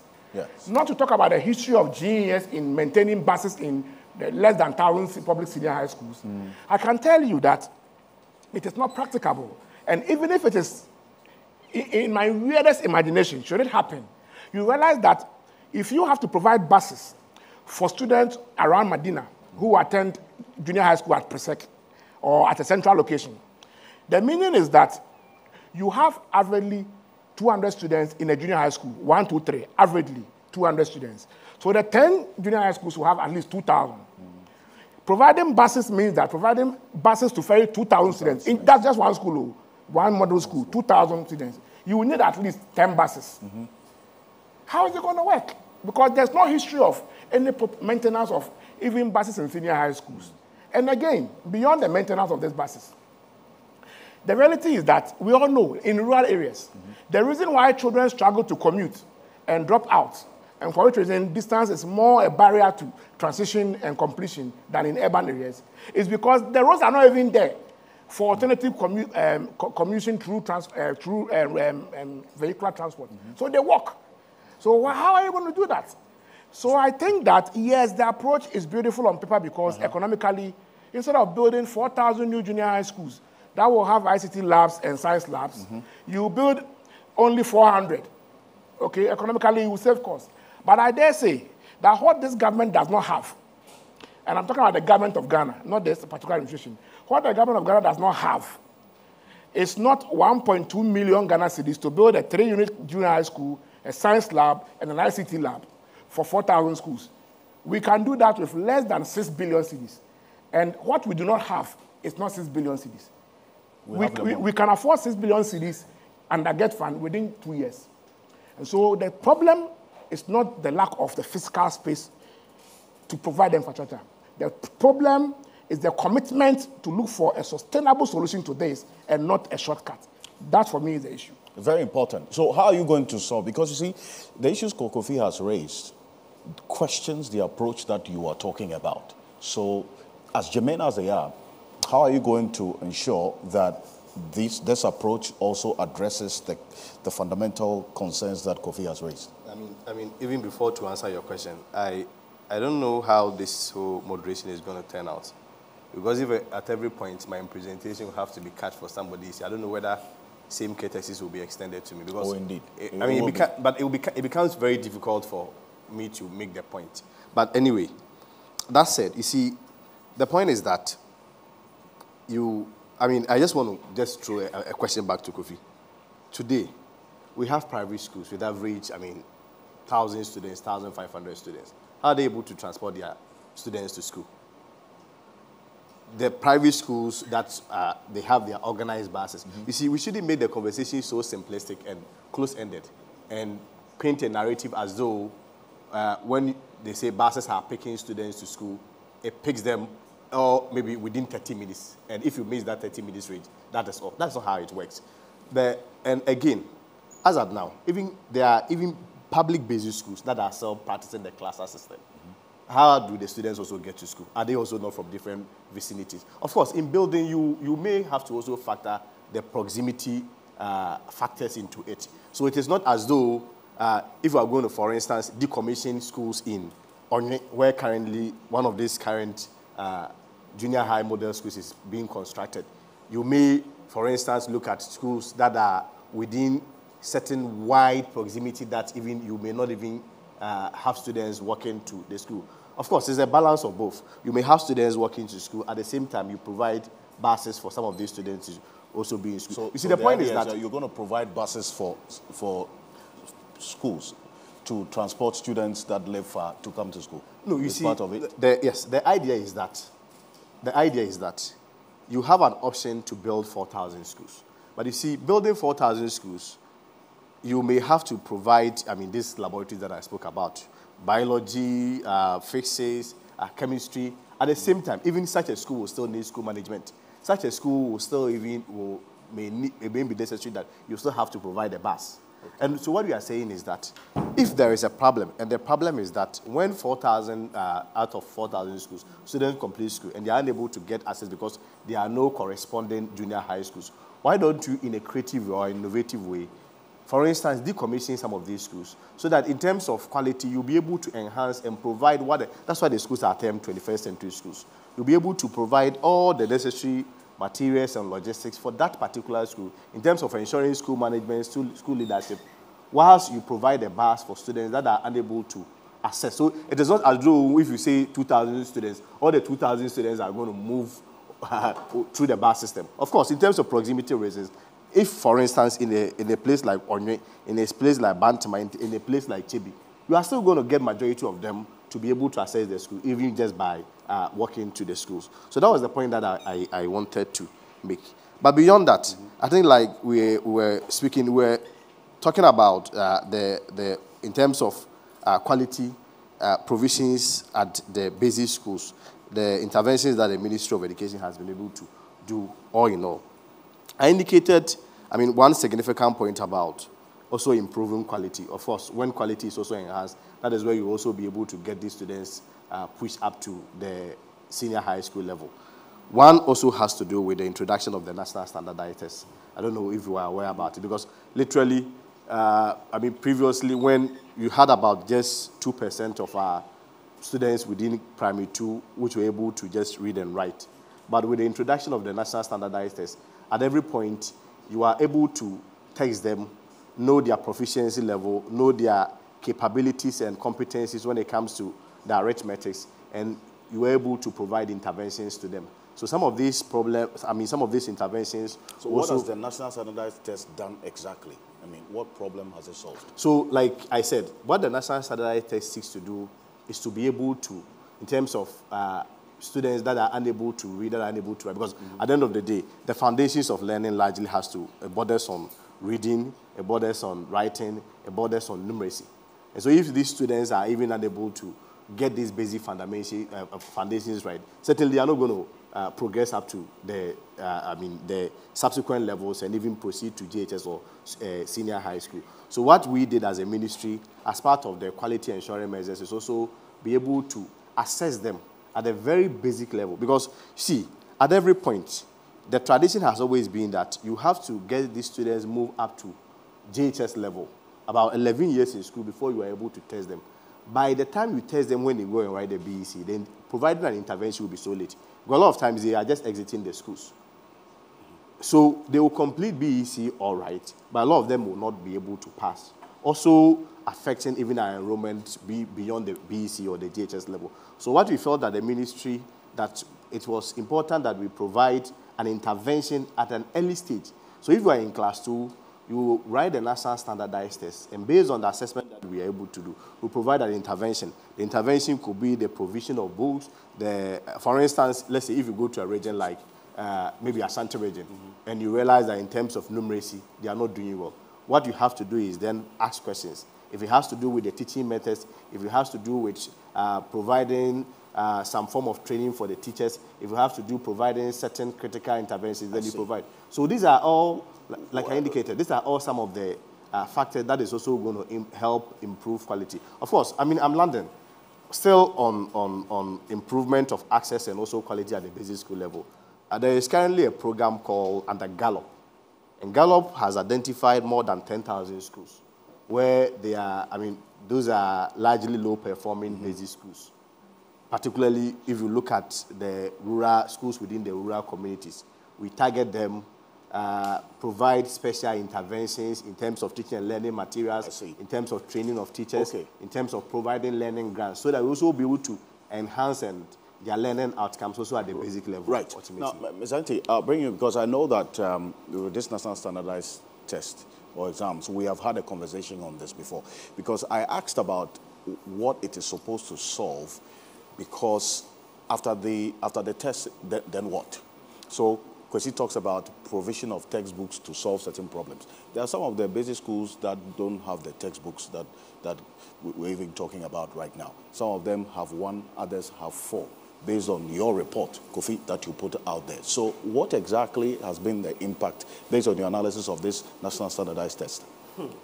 To be frank, you see, the problem that we have in our education system, I think it's more about implementation, because NST is one of the wonderful ideas that came with the standard-based curriculum, because the standard-based curriculum sets standards. So at Basic 2, there are certain standards that the student is supposed to exhibit. So you write your NST at Basic 2, and then we send a report back to the school for the teacher to know the standards, those who are meeting the standards and those who are not meeting the standards. Then the student moves to Basic 3, and then there is a remedial measure to ensure that those who were not able to meet the standards are taken through certain processes so that they will be able to meet the standard. That was the original plan of the NST. The NST was designed as a diagnostic kind of examination. It was not supposed to be that kind of external exams which is supposed to be conducted by an external body like WAEC, and then we clustered them at one place like they are writing BEC. The original idea of the NST was not that, because it was tied to the standard curriculum. Unfortunately, when it came to implementation, we messed it up. So as it stands now, we are supposed to have NST written for Basic 2, NST written for Basic 4, NST written for Basic 6, and then NST written for junior high school 2, or what we call Basic 8. But we've not been able to do that after implementing the standard-based curriculum. So I think that sometimes we get these ideas. What our policy people do, I mean the managers of education do, is that for them, because they are politicians, they look at how to tick the boxes. We said we would do this, we've done it. We said we'll do this, we've done it. But they don't follow through to see the impact of the policy as it was originally designed, to ensure that we are getting the benefits of that particular policy as it's supposed to be. So, Alfred, yes, NST is good. We were supposed to implement it in a certain way to get the needed levels of standards that our students were reaching in terms of numeracy and literacy. And even going forward, we could have even expanded to cover certain other subject areas. And then we could have piled up the data from the students from Basic 2, Basic 3 up to JHS2, where you have a longitudinal data of a particular student across all the, across board for all the students in the country. Then you can make informed decisions about the students' capability and ability in terms of placement and all those things. We failed in doing that. The whole point is about generating data. You are not doing that. You are not doing. So what is the essence of the test? When was the last time that the NST data got back to the school? At the end of the day. Where is the results of the P4 NST that was done 2 years ago? I don't want us to do this. I don't want us to do this. There is a difference. Can I respond? Okay, can I respond? Hold on, gentlemen. There's a specific question about, you see, when you do a test, obviously, you would have to get an outcome or a result that would inform the decisions that you take in terms of the policy interventions that you talk about. So were there results 4 years ago for that test? Do you have it? I mean, is Peter suggesting that when the students wrote the exams, they were not marked? Okay, I mean, all right. Peter, listen. Peter, you see, okay, hold on. This is not supposed to be a back and forth. We want the best and our for the main sector. role and responsibility is to gentlemen. find problem in every aspect of what the ministry is doing. We'll be able to Okay, find. That's what we are thank you. doing. Let's, Peter, Yeah, conclude your point. Hold on. You see, the point Peter, is that Peter, the first yes. NST that was conducted. I'm learning from you. Okay. Interrupted him. Okay, hold on. Yes, thank you. Peter, please. The first NST that was conducted, we came to announce it. And then we were told that a certain school, a certain region was first. That was not the original. You see, let's go back to the original document. Okay. That was not the original purpose of the NST. You see, the original purpose of the NST is to give feedback to the school, the teacher, the students, and based on that feedback, you design interventions as he was talking about. So you design those interventions to meet the needs of that student who was not able to meet the set standard. Now they wrote another one at Basic 4, and as at now, those results are not in the schools. I've told you that I don't want to do this here because we want to have a nice discussion. But if you want us to point to the public some of the weaknesses in the system in terms of implementation, that's then why we are here. We're going to do that. You don't have the results in the schools. You are now treating the NST as another form of BECE, and that is not the original focus of the NST. I see. Thank you. Can I respond? Well, let's pause and please let's put our hands together for them. Thank you. We will respond. Okay, I'll come to the audience in a bit, but Anis, you will respond. Anis, with this conversation, in the end, it's all about, for instance, developing on the systems and structures. You see, the NST, one of the objectives that Kwesi talked about was to respond with the right pedagogical skills so that the teacher can also be able to respond to the specific needs of the student. Have you seen over the period that effort to consistently improve on the pedagogical skills of the teacher so as to meet the specific needs of the student or the pupil? You know, I think this discussion brings to mind the difficulty of the physical infrastructure in the whole country, especially where you talk about moving students from one end to the other, transportation. And it's the same problem that farmers too face. So we have very difficult infrastructural concerns. Now, again, this is the digital era. So I'm beginning to look at how we can begin to use digitalization to make things a bit easier. You know, so I'm looking at ways in which we can make life also a lot simpler for our teachers. And I'm looking at ways in which, for example, the STEM programs that we're doing and STEAM programs and so on, it will be impossible to cite these important things all over the country. I don't think we'll be able to afford it. However, if we can have a few in the different districts, in the different constituencies, then we have to find ways in which we can beam the successes of these, how do you call it, of these labs into the various schools. But then we need to kick in digital platforms. You know, the idea is this: how do we make teachers' life easier for them? I think that's the most important thing. They need to have access to it.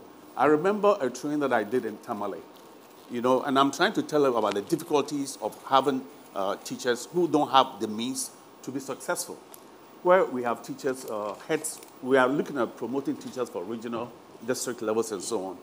And they come to you, and some of them have not even seen computers before. It was very difficult, you know. And then, but meanwhile, they want promotion. So what I'm saying is this: you need to really, like what I said earlier, you need to really add value to yourself and invest in some digital proficiency, so that can help you. But at the end of the day, from where we are now, we have to cut the physical barriers as much as possible and do how we can involve digital methods in our assessment, in training and everything else. But in a country, we don't have a choice but to get to be innovative sometimes. And once you start being innovative, you're going to have problems because we have to begin to solve these problems. But what I will say is this. I was invited by the Minister of Education, Dr. Educhum, to see what it is that he was doing about Somche. It was so impressive. I've never seen anything like that. Where the old buildings were removed completely and new buildings was there. And I was there right from the beginning. Later on, when I saw it, I mean, it gives one's hope. But the most important thing is that we have to now transition from analog means to digital means so that we all have access to the same kind of information and so on. This will have to kick in. It doesn't matter which party is in power. The only thing is this. The concern that I have is that we start something, another person comes, they almost destroy what was started, we start all over again, another group comes and so on. There has to be some element of continuity. And these days with digital means, I don't think we should be having the problem that we used to have in the old days in the analog means. Absolutely. And you see, let's acknowledge them, please. Let's put our hands together for them. To be honest, I mean, talk about continuity is part of our directive principles of state policy, even in our constitution, continuity. But every government wants to be known for something. So instead of continuing previous government projects, you always want to start something new. Because you wanted just a quick response to the specific issues that were raised about, especially the national standardized test that Dr. Peter Partianti pointed out to. That yes, it was an intervention, beautiful as the objectives were, but then the outcomes is where the challenge is right now. Kwesi? Yeah, I mean, so I just wanted to point out that we need to understand the whole essence of administering that test. And the essence is not to generate results and send it back for the schools, of course, for the purposes of ranking. That is not the essence of the National Standardized Test.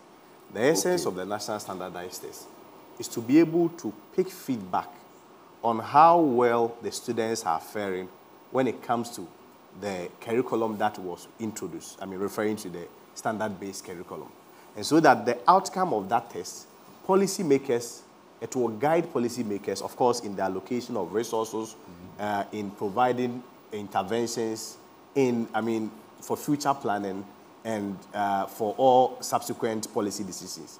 So if Peter is saying that the test has been administered, we've not been able to provide the results to the school, I just want to remind him that the purpose of the test is not to be able to provide results, rank it, and send it back to the schools. It's only to say that, well, in Ashanti region, if we look at, for instance, these districts, they are not doing well when it comes to maths. What is accounting for that?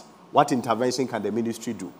And then we provide such intervention. The purpose is not to give results back to them. Right. So the policy makers, I was just having a conversation with Professor Edward Apia, and he was even asking which of the data that I require. Because so far as the ministry is concerned, we've had the right data, and based on that, we are also providing, the interventions that has to be gone accordingly. Okay. Thank you. Now, Kofi, the issue is about improving on systems. So yes, if the policy had good objectives, but then again, the NST, the outcomes is what we are talking about now. What can be improved upon to ensure that these objectives are achieved efficiently? I won't talk about the NST because it's become a contention, and I'm not sure we can make progress. It's become a contention? I mean, the least we should be doing is to be having contentious argument around something that is obvious, you understand? So, but what's obvious about it is, in fact, it's one of the objectives of this conversation. Yeah, so the conversation should be on how to improve on the NST. Indeed. NST. But if even the essence of the NST is now in dispute, then it becomes a challenge. You know, we thought we were going towards the east, and our problem was how to mobilize enough energy to work towards the east. Now we have been told that the journey is actually to the west. So it becomes, it's not you. No, it's not you. No, when you were speaking, gentlemen, you told me that you had the right to interrupt. No, relax. Relax. I have the right to ask questions when you are speaking. You can't interject. I interjected to have him speak. So respectfully, when you were talking, Every other was quiet. Because you see, but why do you keep changing your models? Let's maintain some decorum. Because see, the NST is supposed to guide both the educator and then the policymaker. The policymaker doesn't work in the classroom. Okay, and so the NST is supposed to guide the educator, the teacher in the classroom, give them some information about the attainment levels of the people they are teaching in respect of the key competencies that they're supposed to meet. Where are the gaps? How do you reinforce your pedagogical skills and other skills you need so that they're able to meet that gap before they move to the next grade? So if I do NSC in class 2, the result of NSC in class 2 should feed into my class 3 teacher's intervention in the classroom so that I bridge those gaps before I get to class 4 for the next NST. We've done NST for class 4 2 years ago. The class 4 guys are going to class 6. The result is not in the school. And you raise it and you say that the policymaker what is the policymaker in Accra doing with what is happening in class 4 in Mreku Krom in Kifuhimai? I don't get it. So let's focus on the core issue. These ones are peripheral issues. As far as I'm concerned, we all know that we are going towards the east. Let's move towards the east. Chief, I want to emphasize that I agree with Anis that yes, it is beautiful to have nice edifices, 21st century schools, legacy projects, innovative projects. It is beautiful. I am saying that from my little 2.5 decade years of experience working in the sector, I have no evidence, I have no data, I have no facts, and I have no reasonable basis to believe that the Ghana Education Service can provide buses to ferry public basic school students from primary schools to cluster junior high schools, because 2 years ago and last year, the same GES was struggling to give even 5,000 Ghana cedis to district directorates to run the district education office for the whole year. So let's not kid ourselves. The GES that struggles to buy fuel in buses of less than 1,000 senior high schools can suddenly buy about 3,000 buses and fuel them every day to ferry students from Chaboso to Chifupraso to attend the... It's not possible. Let's not have that discussion. Okay. Let's be realistic with our challenges, and let's be realistic with the resources we have, okay? One model might be convenient for Onye, and I know Onye very well. I know that district very well. One model may fit within Onye. One model may fit in some part of Medina, where you have the cluster of schools. The cluster of schools. One model may be fit because you can have 8 clusters around within 5 kilometers.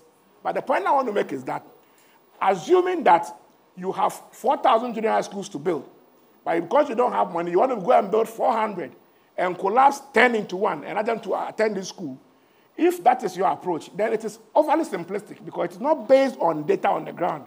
Because data on the ground will tell you that the average public primary school student walks to school.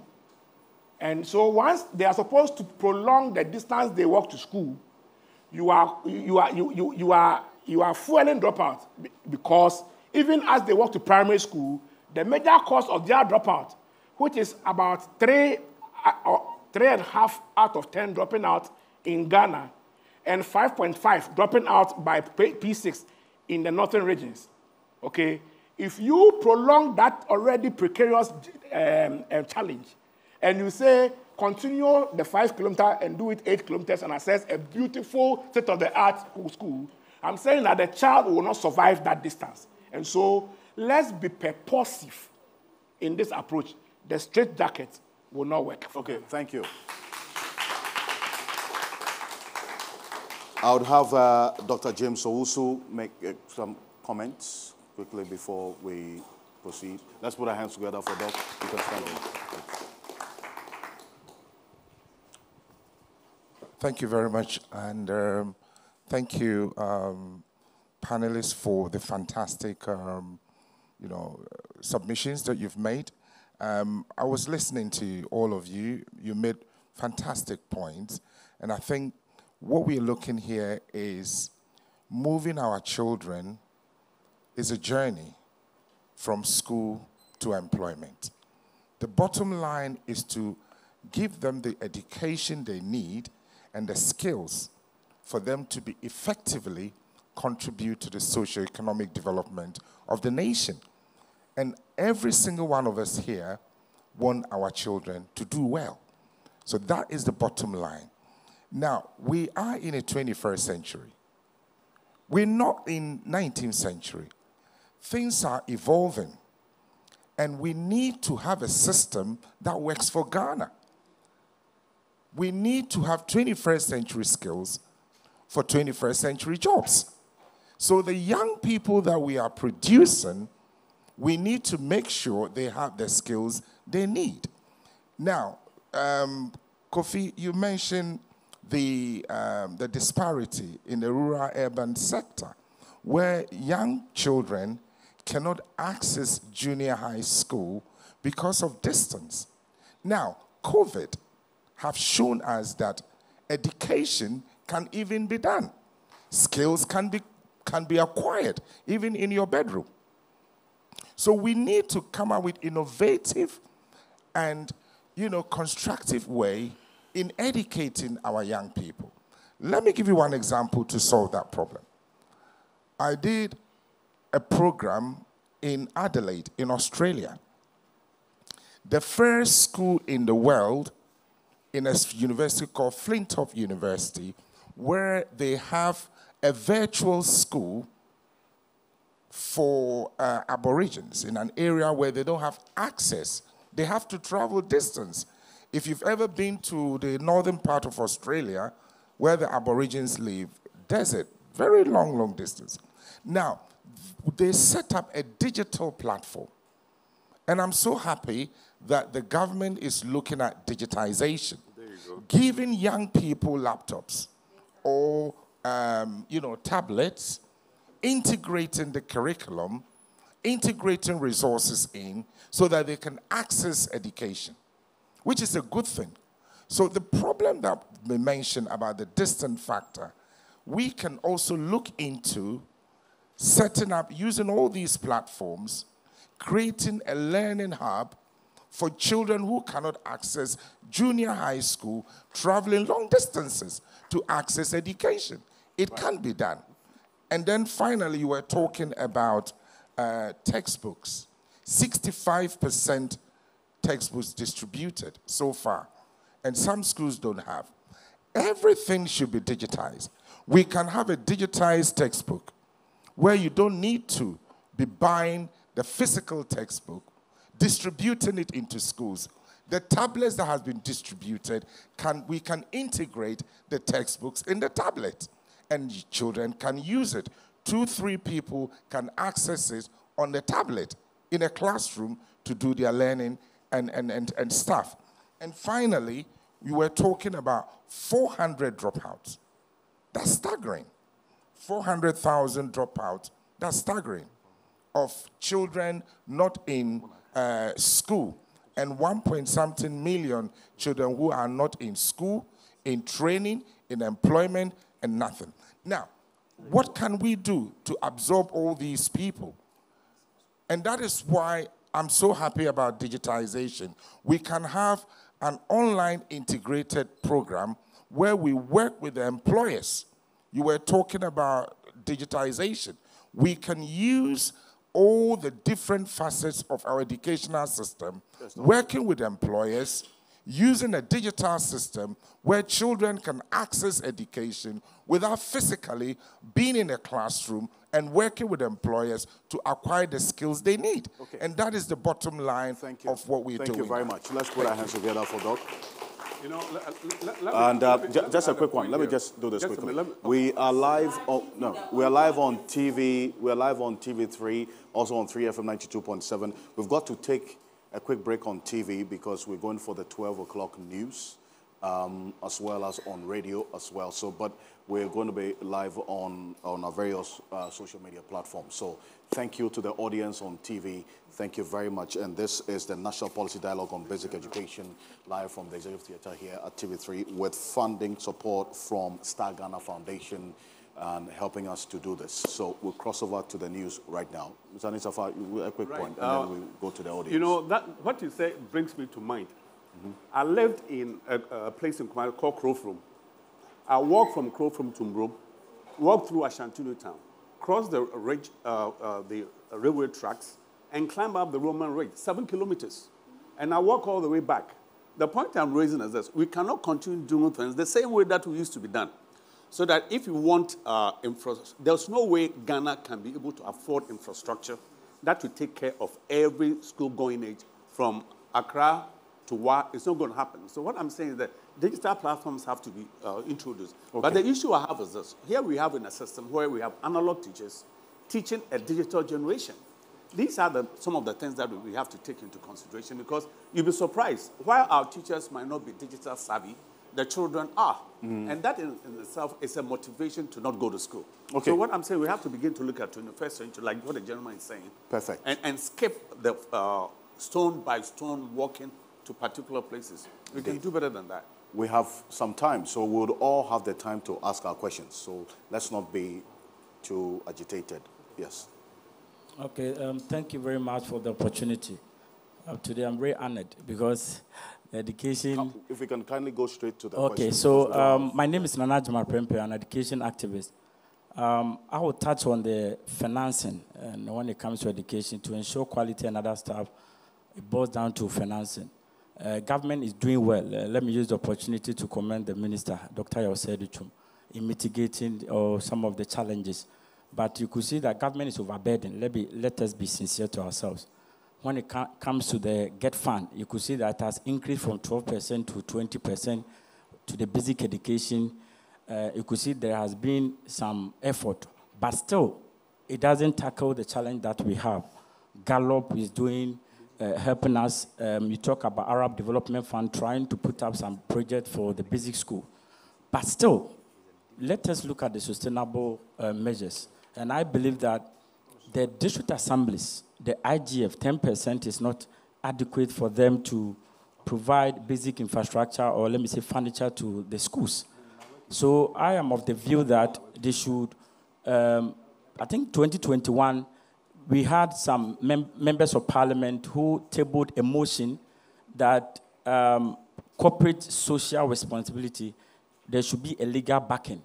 I am of the view that if you go to advanced countries, we have corporate social responsibility, or let me say corporate entities trying to also help some of the dilapidated environment, or let me say schools in our remote areas. So I am of the view that that law or that bill should be passed into law. So that areas, for instance, if you go to Kenya and say Newmont, for instance, we shouldn't have problem with students sitting under trees. So that's my point. Thank you very much. Can someone help me with the microphone, passing the microphone on? Yes. Thank you very much, sir. Just to register. Please mention your name. My name is Dr. Violet Makuku.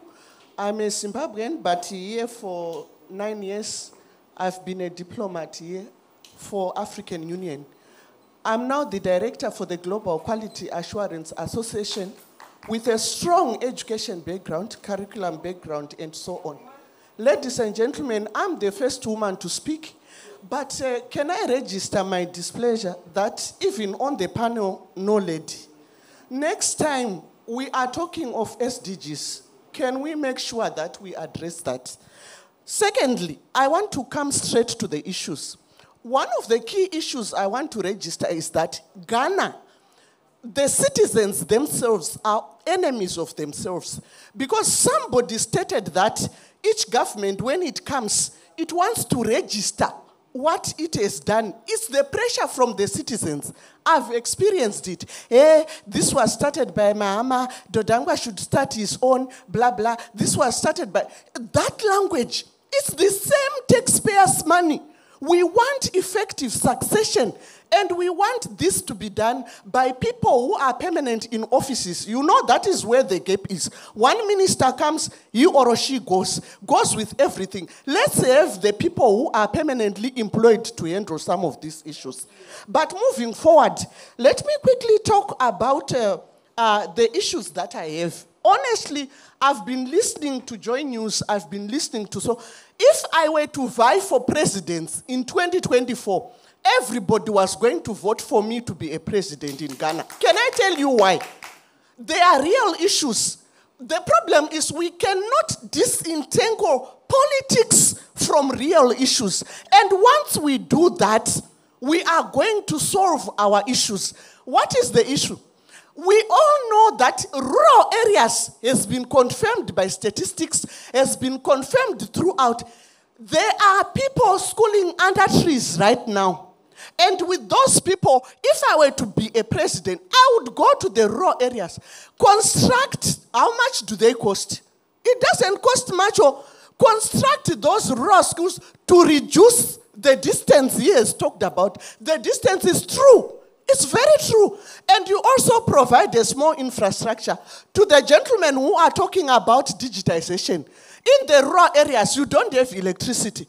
You don't have good roads like he has said. These are the real truths, hard truths. We don't have internet services. So it means this digitalization is going to further increase the access divide. Because you are still providing this for the urban people. Let's not lie to each other.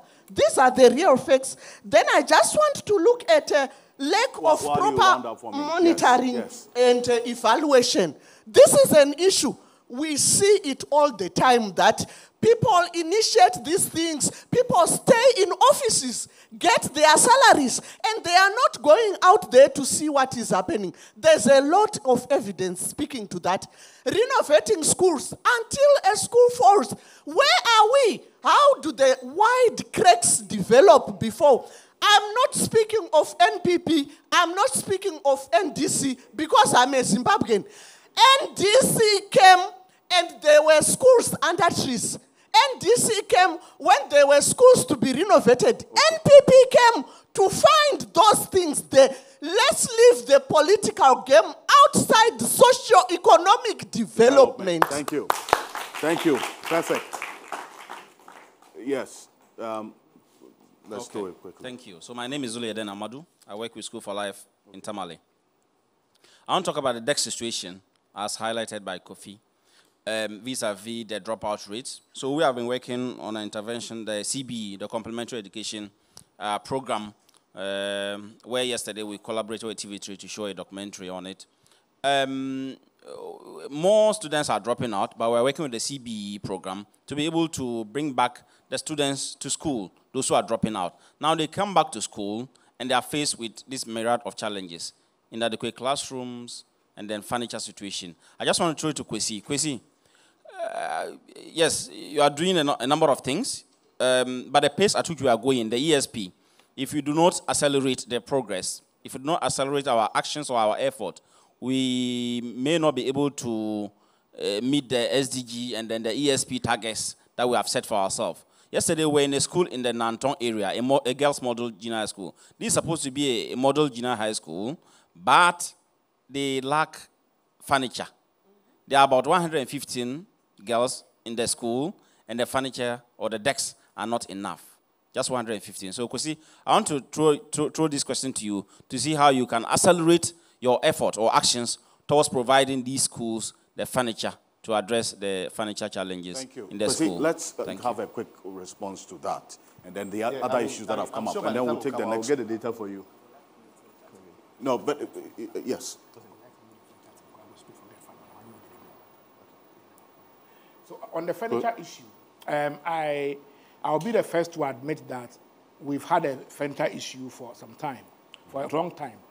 By 2017, 30% of children in basic schools did not have access to furniture according to the required protocols, sitting protocols of the GES. It increased to 40% from 2018.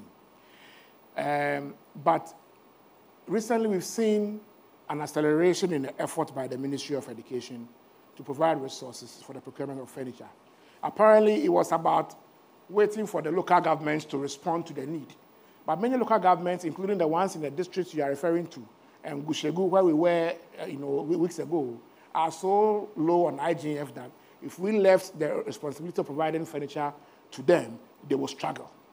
And so I have seen, I'm aware that Get Fund has procured some furniture from the allocation of last year. I'm also aware that in the recently approved Get Fund formula, we have 100 million Ghana cedis being allocated for furniture. If the 100 million Ghana cedis being allocated for furniture goes to procure decks, we should solve the furniture problem by a third. Because we estimate that we need 330 million to solve the furniture situation in the country. If we continue like this, within 3 years, we will solve the furniture problem. And so I think we should all direct our efforts towards the Ministry of Finance, so that the Ministry of Finance will release allocated funds and a GET fund. Then we can see the furniture situation improve much more faster. Thank you very much. Okay, great. Thank you so much. And the sustainable measures for financing and the proposal for district assemblies to also step in so as to take some part of the burden from government. Quick one on that, Kwesi.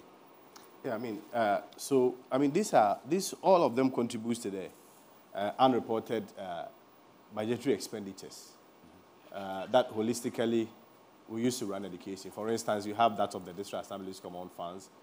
For instance, even if you look at the education budget, for instance, the reported one largely borders on the Ministry of Education budget. But of course, if you look at, for instance, Ministry of Gender, it's not something that is also taken into account. So, to have a holistic overview of the expenditure that goes into basic education, we may also have to look at even the unreported ones. But of course, there is a rule for all stakeholders, including the District Assembly, Ministry of Gender, particularly when it comes to school feeding, and of course, Ministry of Education will also have a bit. In terms of even the furniture distribution, you see, I always want to situate, some of these questions in that very proper context. And what is that context? The context is that most of these challenges that we have within the education sector, particularly at the basic school level, which borders on quality, which borders on access, a lot of them are systemic challenges or systemic problems. Some of them even predates back to independence. Mm-hmm. So, you see, our solutions to them will not necessarily be like an event. Of course, if you want to access, for instance, government commitment, then you will have to measure government's commitment within a particular period that they've had the opportunity to serve. So yes, we may be able to solve some of the challenges. In terms of furniture, there has been several distributions. I'll get the data for you before I leave. Okay. But, certainly, you also have situations where genuinely there may be schools that will be deprived with some furniture because the problem has been systemic. It's been with us for a number of years, and our solutions to them will definitely not be like an event. So yes, government will do our best, but still, you may still have some challenges that we all have to acknowledge that we have to address. Okay, thank you. Let's have, yes. Thank you. I'm Richard Kwasikove, convener for Campaign Against Privatization and Commercialization of Education. I'm also with NAGRATS. I have a question for Mr. Kwesi before I make my submission. The model junior high schools that have been built, do we have some in Afram Plains North, Kitampo North, those deprived areas that actually need these schools to ensure access? That's my question. If you have some, because I know of Kofodia and other places that they have started some, but the areas that actually need classroom, and then these models, do they have it? So that's the question I wanted. But then beyond that, I want to make my submission now. You see, education is supposed to be solving problems. So when you leave the classroom, you should be able to solve problems as an individual and collectively as a nation. Now, the curriculum we are running, we are running a standard-based curriculum. If you look at the standard-based curriculum, we are talking about 21st century competency skills that is supposed to be implemented. So we are looking at communication and collaboration, digital literacy. Now, how do we teach communication and collaboration in the classroom? Put children in pairs, in groups. Let them have a group discussion and share. Then we think that is communication and collaboration. No, it will not solve 21st century problem. Because that is the weakest form of teaching communication. At home, they talk with their colleagues. They chat with their friends. So in the classroom, when we are talking about communication and collaboration, then the curriculum should be a project-based curriculum where the children undertake projects. Okay. And then we talk about digital literacy. Digital literacy, children are labeling part of a computer in 21st century. That is what is in the curriculum. And they are looking at MS-DOS and all those things. When other countries are teaching coding, that is where the opportunities are.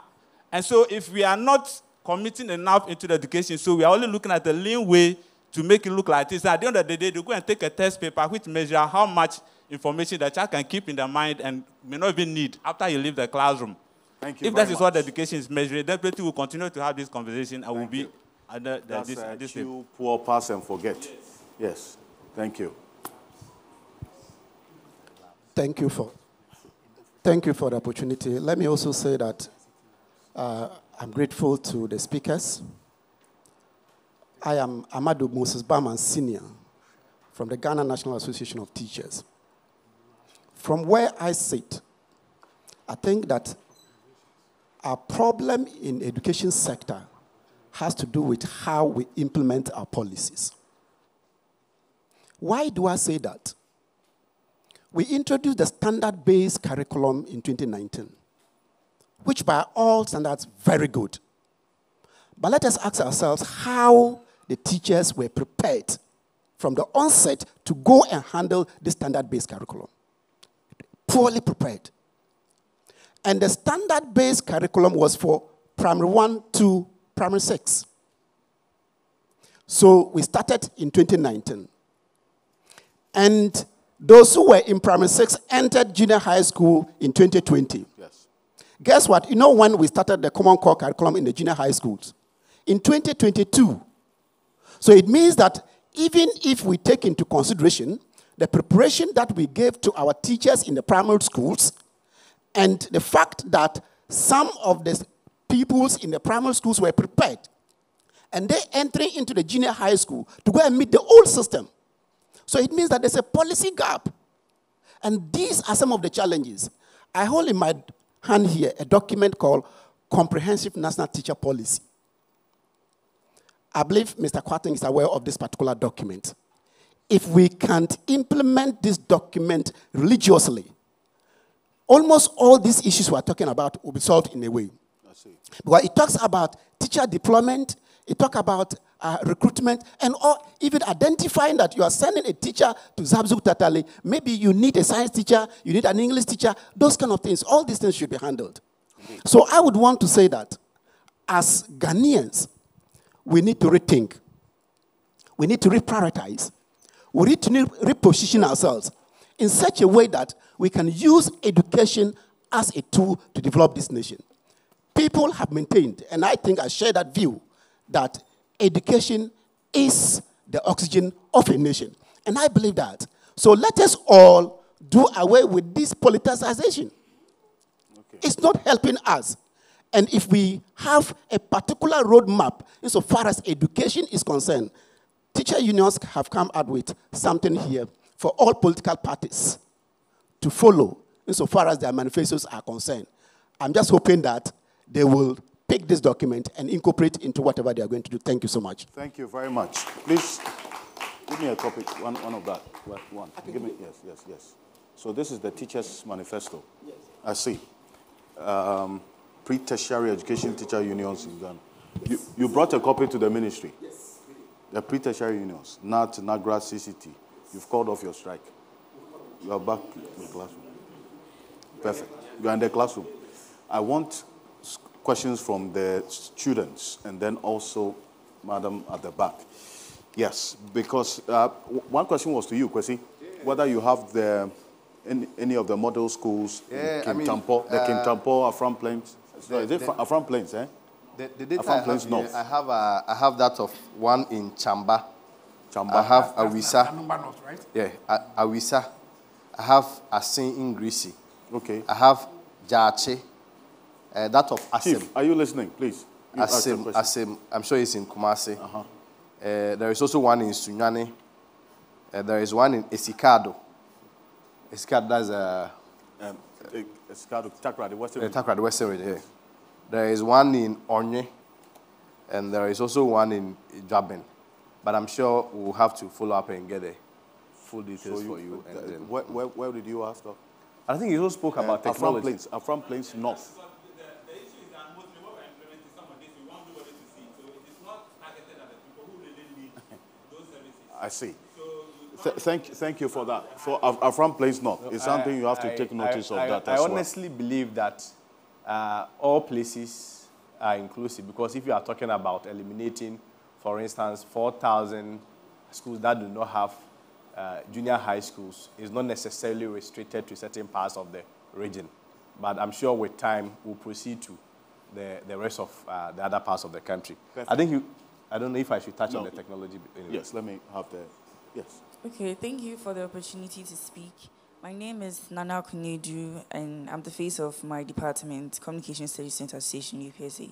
Nana and Kunedu, yes, face please. of COMSA, Communication Studies Students Association, UPSA. Yes, thank you. And my question is directed to the spokesperson of the Minister of Education, Honorable Mr. Kwarting. And this is my question. With regards to making teachers' lives easier, what policies are being put in place for teachers who have and who will be posted to rural areas to teach students? Because obviously, most teachers will reject this offer. Thank you. Great. Thank you. Kwesi will be very happy to call him honorable because he contested for primary. He didn't win. But anyway, she's re-prophesizing to me. Yes. Hopefully, 2028. Please. Thank you very much. So my name is Thelma. I work with Action Aid Ghana. I'm glad Mr.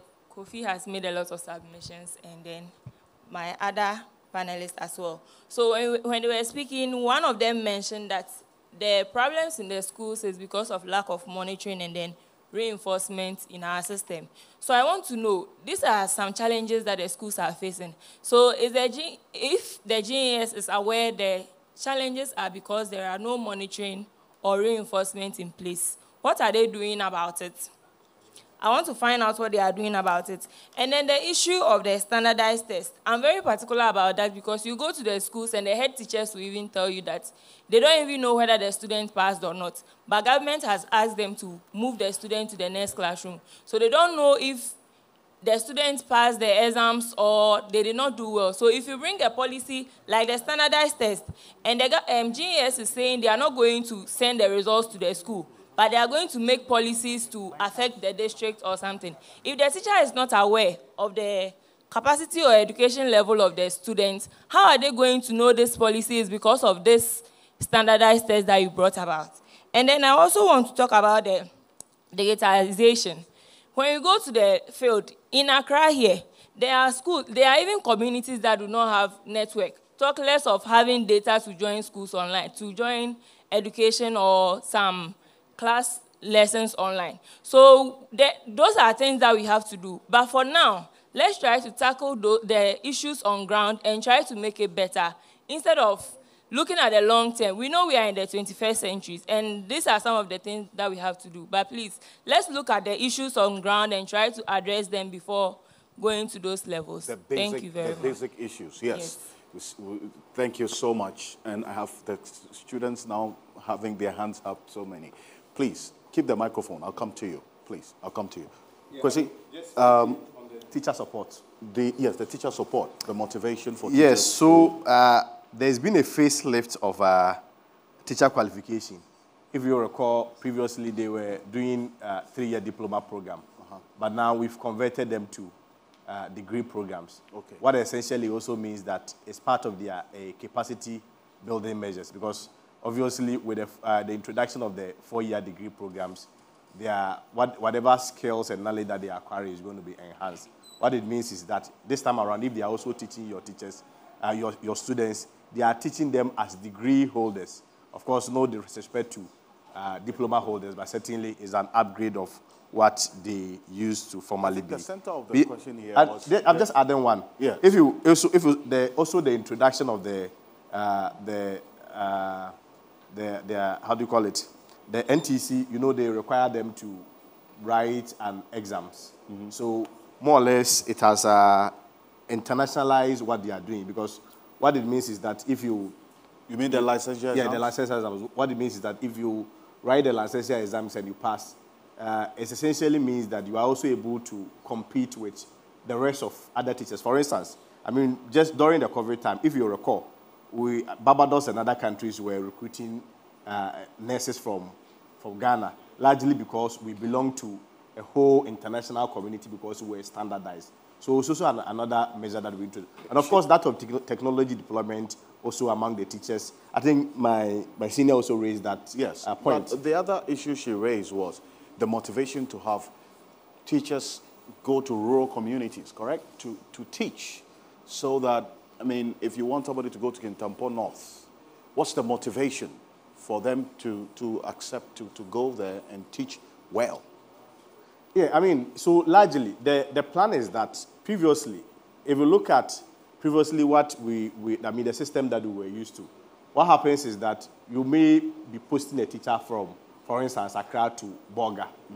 A lot of times, they don't have families there, they don't have homes there, so it becomes very difficult. So right now, we've quite changed the face of the recruitment and the posting process.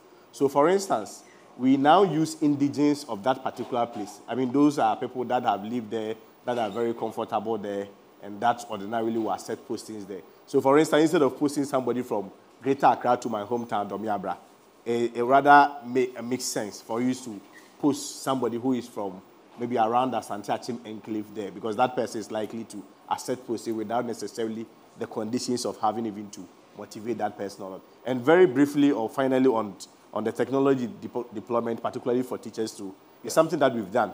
If you recall the introduction of the one teacher, one laptop policy, I mean, before that, even there were some level of training for them before the introduction of that policy, and also that has also phased out to be quite well.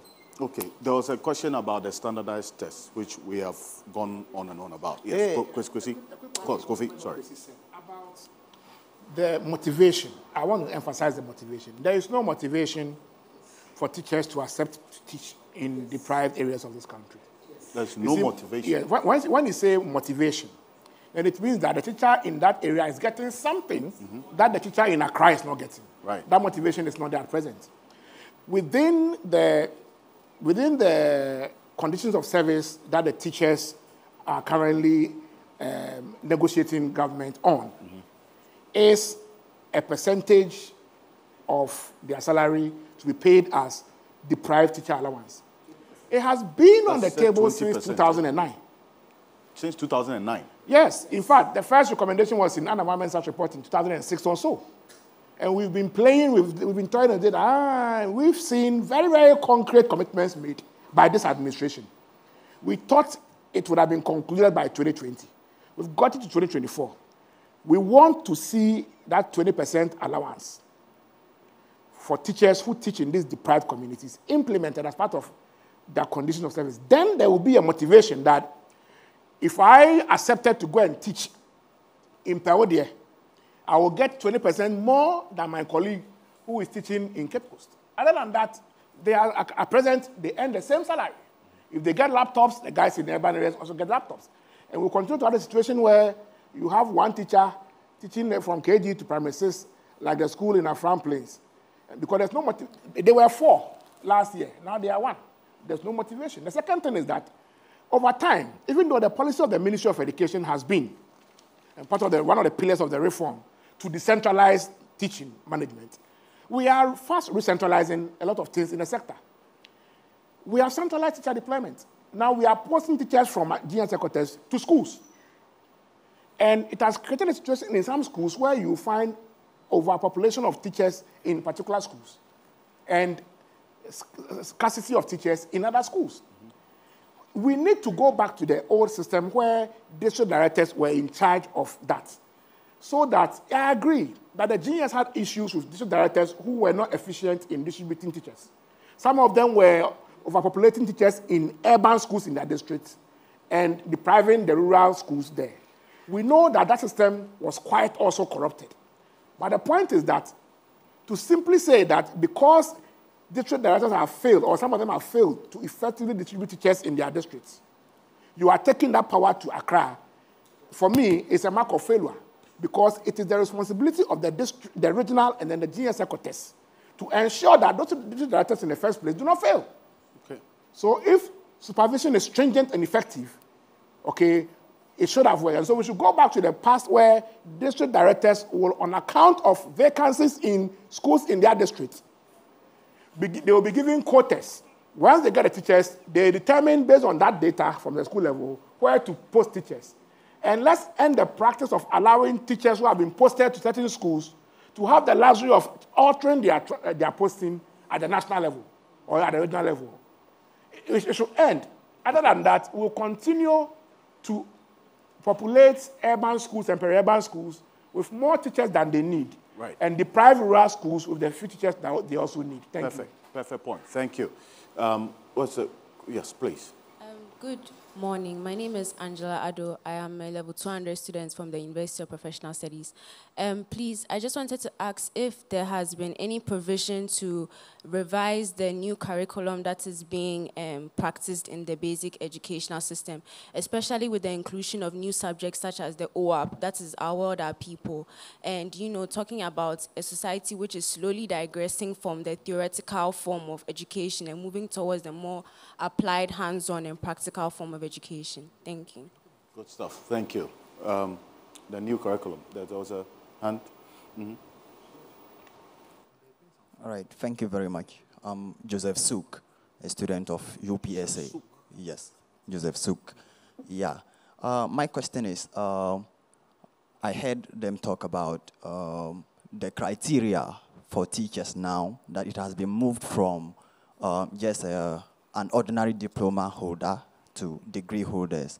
Then I want to find out, with that, what are some of the competencies that makes the degree holders that we think, graduates, right, teachers, different from those who were with the diploma qualification? What makes them so different? What competencies are we equipping them with that makes the imparters, which are those teachers graduating, that they can impart it to the impartees, which are the students in the basic level? That makes it different. Thank you. Perfect. Thank you. Thank you very much. Yes, please. Okay, my name is Nicholas Sapon, a student of University of Professional Studies, Accra. My question has to do with people with disabilities, especially the students with disabilities. So with my research I conducted, I saw there are 26 special schools for the, so with people with disabilities. So my question here is, what are we doing as a ministry to facilitate their learning? You can see that with the introduction of the bill. So with this, if the resources are not adequate, how then should we expect from the ministry? Thank you. Thank you. That is a fact. So that bit on the degree holders who are teachers now, I mean, I understand the question to mean that, I mean, even if they are degree holding teachers and they don't have the right pedagogical skills to teach, it doesn't make them superior over a diploma holding teacher who has the right pedagogy. Is that right? Right. You know, that's a good one. What you're asking is if there's any difference between a diploma holder and a degree holder. You know, and I will relate to my own professional practice. Mm-hmm. You know, I started teaching with what you call an emergency credential, which authorized me to go into the classroom. But then you have to be able to be cognizant of health issues, safety issues. That was very important. But the issue was this. Education itself is a lifelong process. I don't see a cutoff point. That's what I said earlier, that I'm studying now more than I've ever done. What is happening now with for you to be able to be licensed is that you need to know professional skills. And part of the professional skills is what we have in terms of digital abilities, in terms of ability to communicate, teamwork, and that sort of thing. Now remember this, teamwork is not something that you do in the classroom. Part of it also has to be stuff that you do outside the classroom that will engage you to see yourself in leadership position. So that's very important. But anyway, the idea is that we want to add value, more value to the teachers at the graduate level. So that is the idea. That what is it that we do that will induce you to be a lifelong learner? And also, with the digitalization that has been introduced, we want to see teachers prepare their own teaching and learning materials. One of the most important things is that, look, once you come out as a teacher, can you prepare your own schemes of work on a computer? That's very important. In the past, what you do is that you write them in notebooks and you pile them this high, and you don't add value to anything because nobody is going to come back there. But how about areas where there are no networks, no electricity, as you were saying? Well, so what are the complementary measures that have to be put in place to help the teachers? We have national problems, okay? Mm-hmm. If you have to drive a bus from one location to the other, we have a problem there. If you have to have an internet access from one place to the other, we have a problem there. But then it's always possible to develop a hybrid system. But this is a developing country, and these are the challenges that we are facing for health, for agriculture, for everything else. But what I would like you to understand is that challenges in education are not just unique to Ghana. It's everywhere. I mean, I taught in the US, and we're even looking at what language to teach students who are Spanish-oriented. to teach students who are from Thailand and that sort of thing. And part of it is even the language skills. All I'm saying is this. Education is a challenge everywhere else, but my advice to teachers is that you have to stay abreast all the time. Don't depend on the government to make sure that you are 100% efficient to participate. Right. Somewhere along the line, what is it that you can do to develop your own self as an agency? And I keep saying this. With the internet these days, it's one of the most important things. In our time, the importance was this. The teachers have the information. Okay, so we're teaching teachers to have information. Now that's not relevant anymore because the information is already available. But how do we pass on the information to other person to learn? That's when we begin to look at learner-centered education and also even some of our own cultural practices. Let me tell you one of the impediments as far as transmitting information. You know, you look at someone who's grown and we see them as the sage. Part of what the new curriculum is saying is that we need teachers to be guides. We are not having teachers to consistently pass on information, but why do we create an environment where a person's opinion matters? In my education through elementary school to secondary school, nobody even asked for my opinion. It wasn't important. So now with the new curriculum, what's your curiosity? What is the thing that you really want to do as a purpose in your own life? And all that is new to the culture, but we have to begin to accept it. What is your natural curiosity? What is the idea that you have that can be manifest in a product? And these are universal concerns everywhere, even when I was teaching gifted and talented education in the U.S. So my concern for teachers is this. See yourself as an agent. Mm-hmm. Don't depend unduly on people to make you a professional. It will never work. Look, people have these phones, and they're able to access all kinds of information. Why can't you access information on how to teach photosynthesis? Are you with me? Mm-hmm. These are the things that we have to do. I'm looking at every teacher as a professional, an agent in their own right, and not to wait unduly for anybody. I've come to a point where I realize that if I were to wait for somebody, I'll wait forever. Things are difficult as such. We know it. But how do you now make yourself into a professional? So part of your question, again, is how we want to develop teachers to be lifelong learners and to begin to look at other examples of best practices and incorporate them into your own system without someone unduly telling you. These are the concerns that we have. Okay, thank you very much. And Dr. Pitanti, yes. So what is being done is that the conversion resulted in the changing of the admission criteria. Mm-hmm. So the criteria for diploma, those who are entering with diploma, is now different from that for those who are entering with degree. And that means that at least the pass rate, the quality of people assessing colleges of education would go up, comparable to those who go into the universities. Again, there was a complete overhaul of the curriculum at the various colleges of education. So the curriculum has been changed. A lot of things have been introduced in there. People are doing specialties and specializations and other things. So there is a wide range of differences between those who did the diploma and those who did who are doing the degree. And that is why those who are having a diploma, the universities have put up programs to enable them upgrade on their knowledge, the professional knowledge and everything that they have, to be able to meet up with the standards that are being set by the teaching profession. Of course, you know that now we have the national teaching standards. So those are the standards that are guiding the training of the teachers. And those standards were not available when we were looking at those who were doing the diploma. So those are the standards that everybody now going to the College of Education is supposed to be trained and measured up to. Yeah. Okay, and there was a question on the new curriculum. The new curriculum. Yeah, yes. No, we've implemented it. One thing about curriculum implementation is that it's continuous. And that is why at a point in time, I think somewhere, is it this year or last year, late last year, you saw the letter taking OAP from the number of subjects that were supposed to be taken by the basic school. So that is a continuous process. The truth of the matter is that curriculum review is supposed to happen within 5 years of its implementation.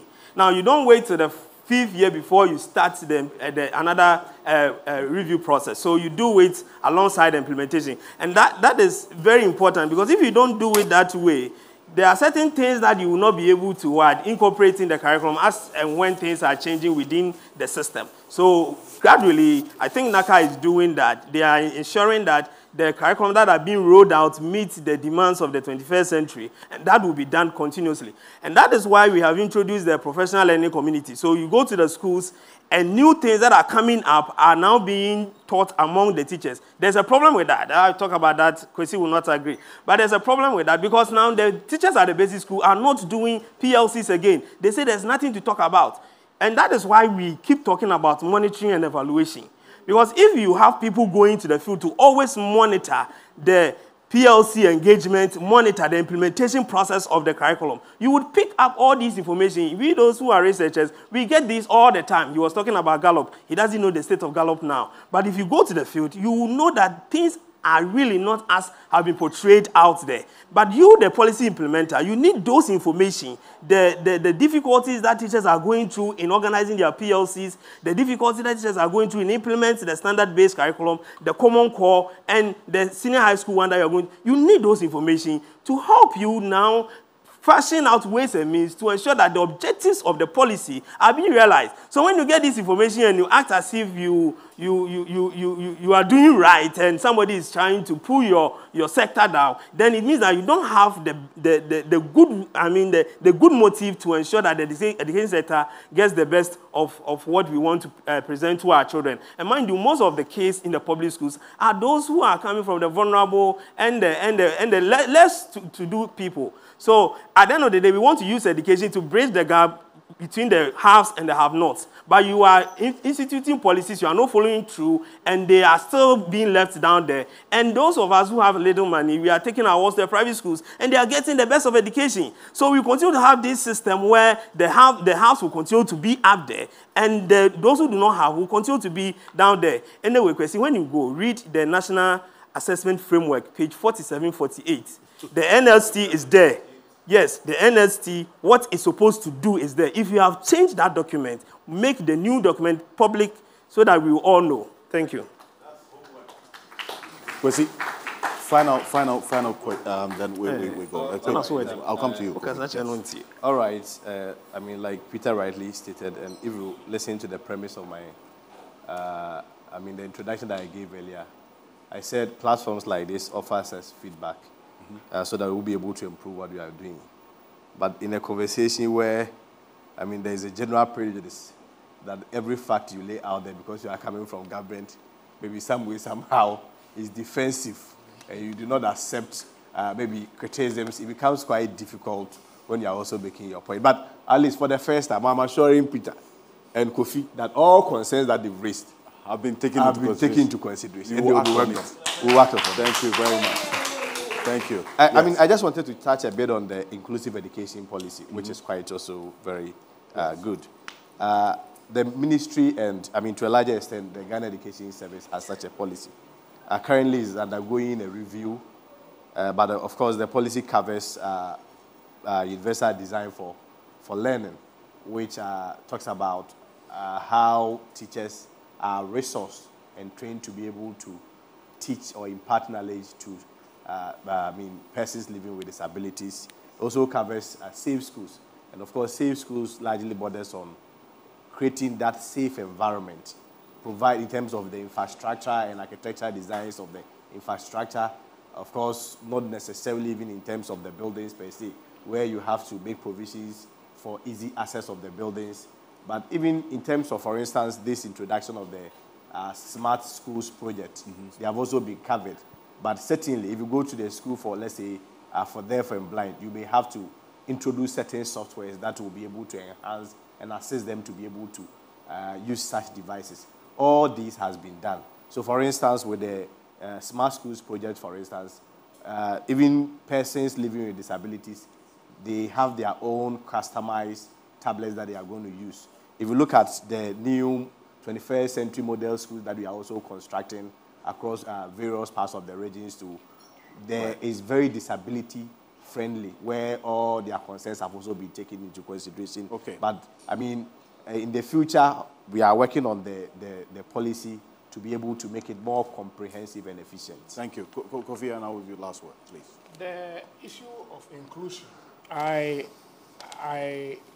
also appreciate that there was a backlog of about 2 years in the feeding grant for special schools. I mean, I think in the last quarter of last year, the government cleared that backlog. And so that is heartwarming. But I also know that in the 2020 manifesto of the MPP, there was a promise to construct assessment centers and then furnish existing ones, such that you have centers fully equipped and then readily available to detect disabilities at an early stage to determine whether they should, the children should go to special schools or be integrated within the formal basic system in line with the inclusive education policy. I'm not seeing this assessment centers. I don't know whether they have been built, but it will, as part of our manifesto tracker, which is a project we are doing, which we will launch in 2 months' time, we are following up on them. To be happy to know, I mean, from the ministry, what has been done about that promise in the manifesto. Right. But I want to say that we need to do more in terms of resource, budgeting and disbursement of funds for inclusive education. Okay. If you look at Auditor General's reports, the last performance report on inclusion suggested that out of 60 million that was allocated for inclusion between 2015 and 2020, only 64% was even disbursed. Wow. And so we have a disbursement problem. And the way we have underfunded inclusion, with maximum of 0.2% of the education budget, is the reason why you have 16% of disabled children out of school, more than 10% for the regular population.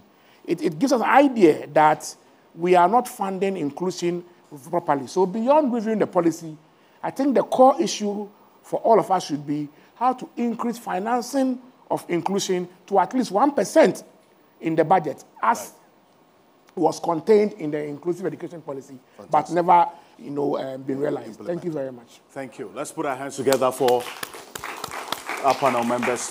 Thank you very much, Zani Safar. Thank you, Dr. Peter Panteti. Thank you, Kofi Asare Kwesi. Thank you very much for coming. And want to say thank you as well to Amadou Zuliande. That's you. Thank you, Project Manager, School for Life. Nana Jiman, an educationist as well. Thank you for coming. And to every one of you who came in, as well those who join us across the social media platforms, appreciate you. And we're going to have another dialogue again in the coming months. So we will call on you to please make some time and join us. My name is Alfred Okanse. The conversation continues. Do have a good afternoon. Let's put our hands together for ourselves. Thank you. Okay.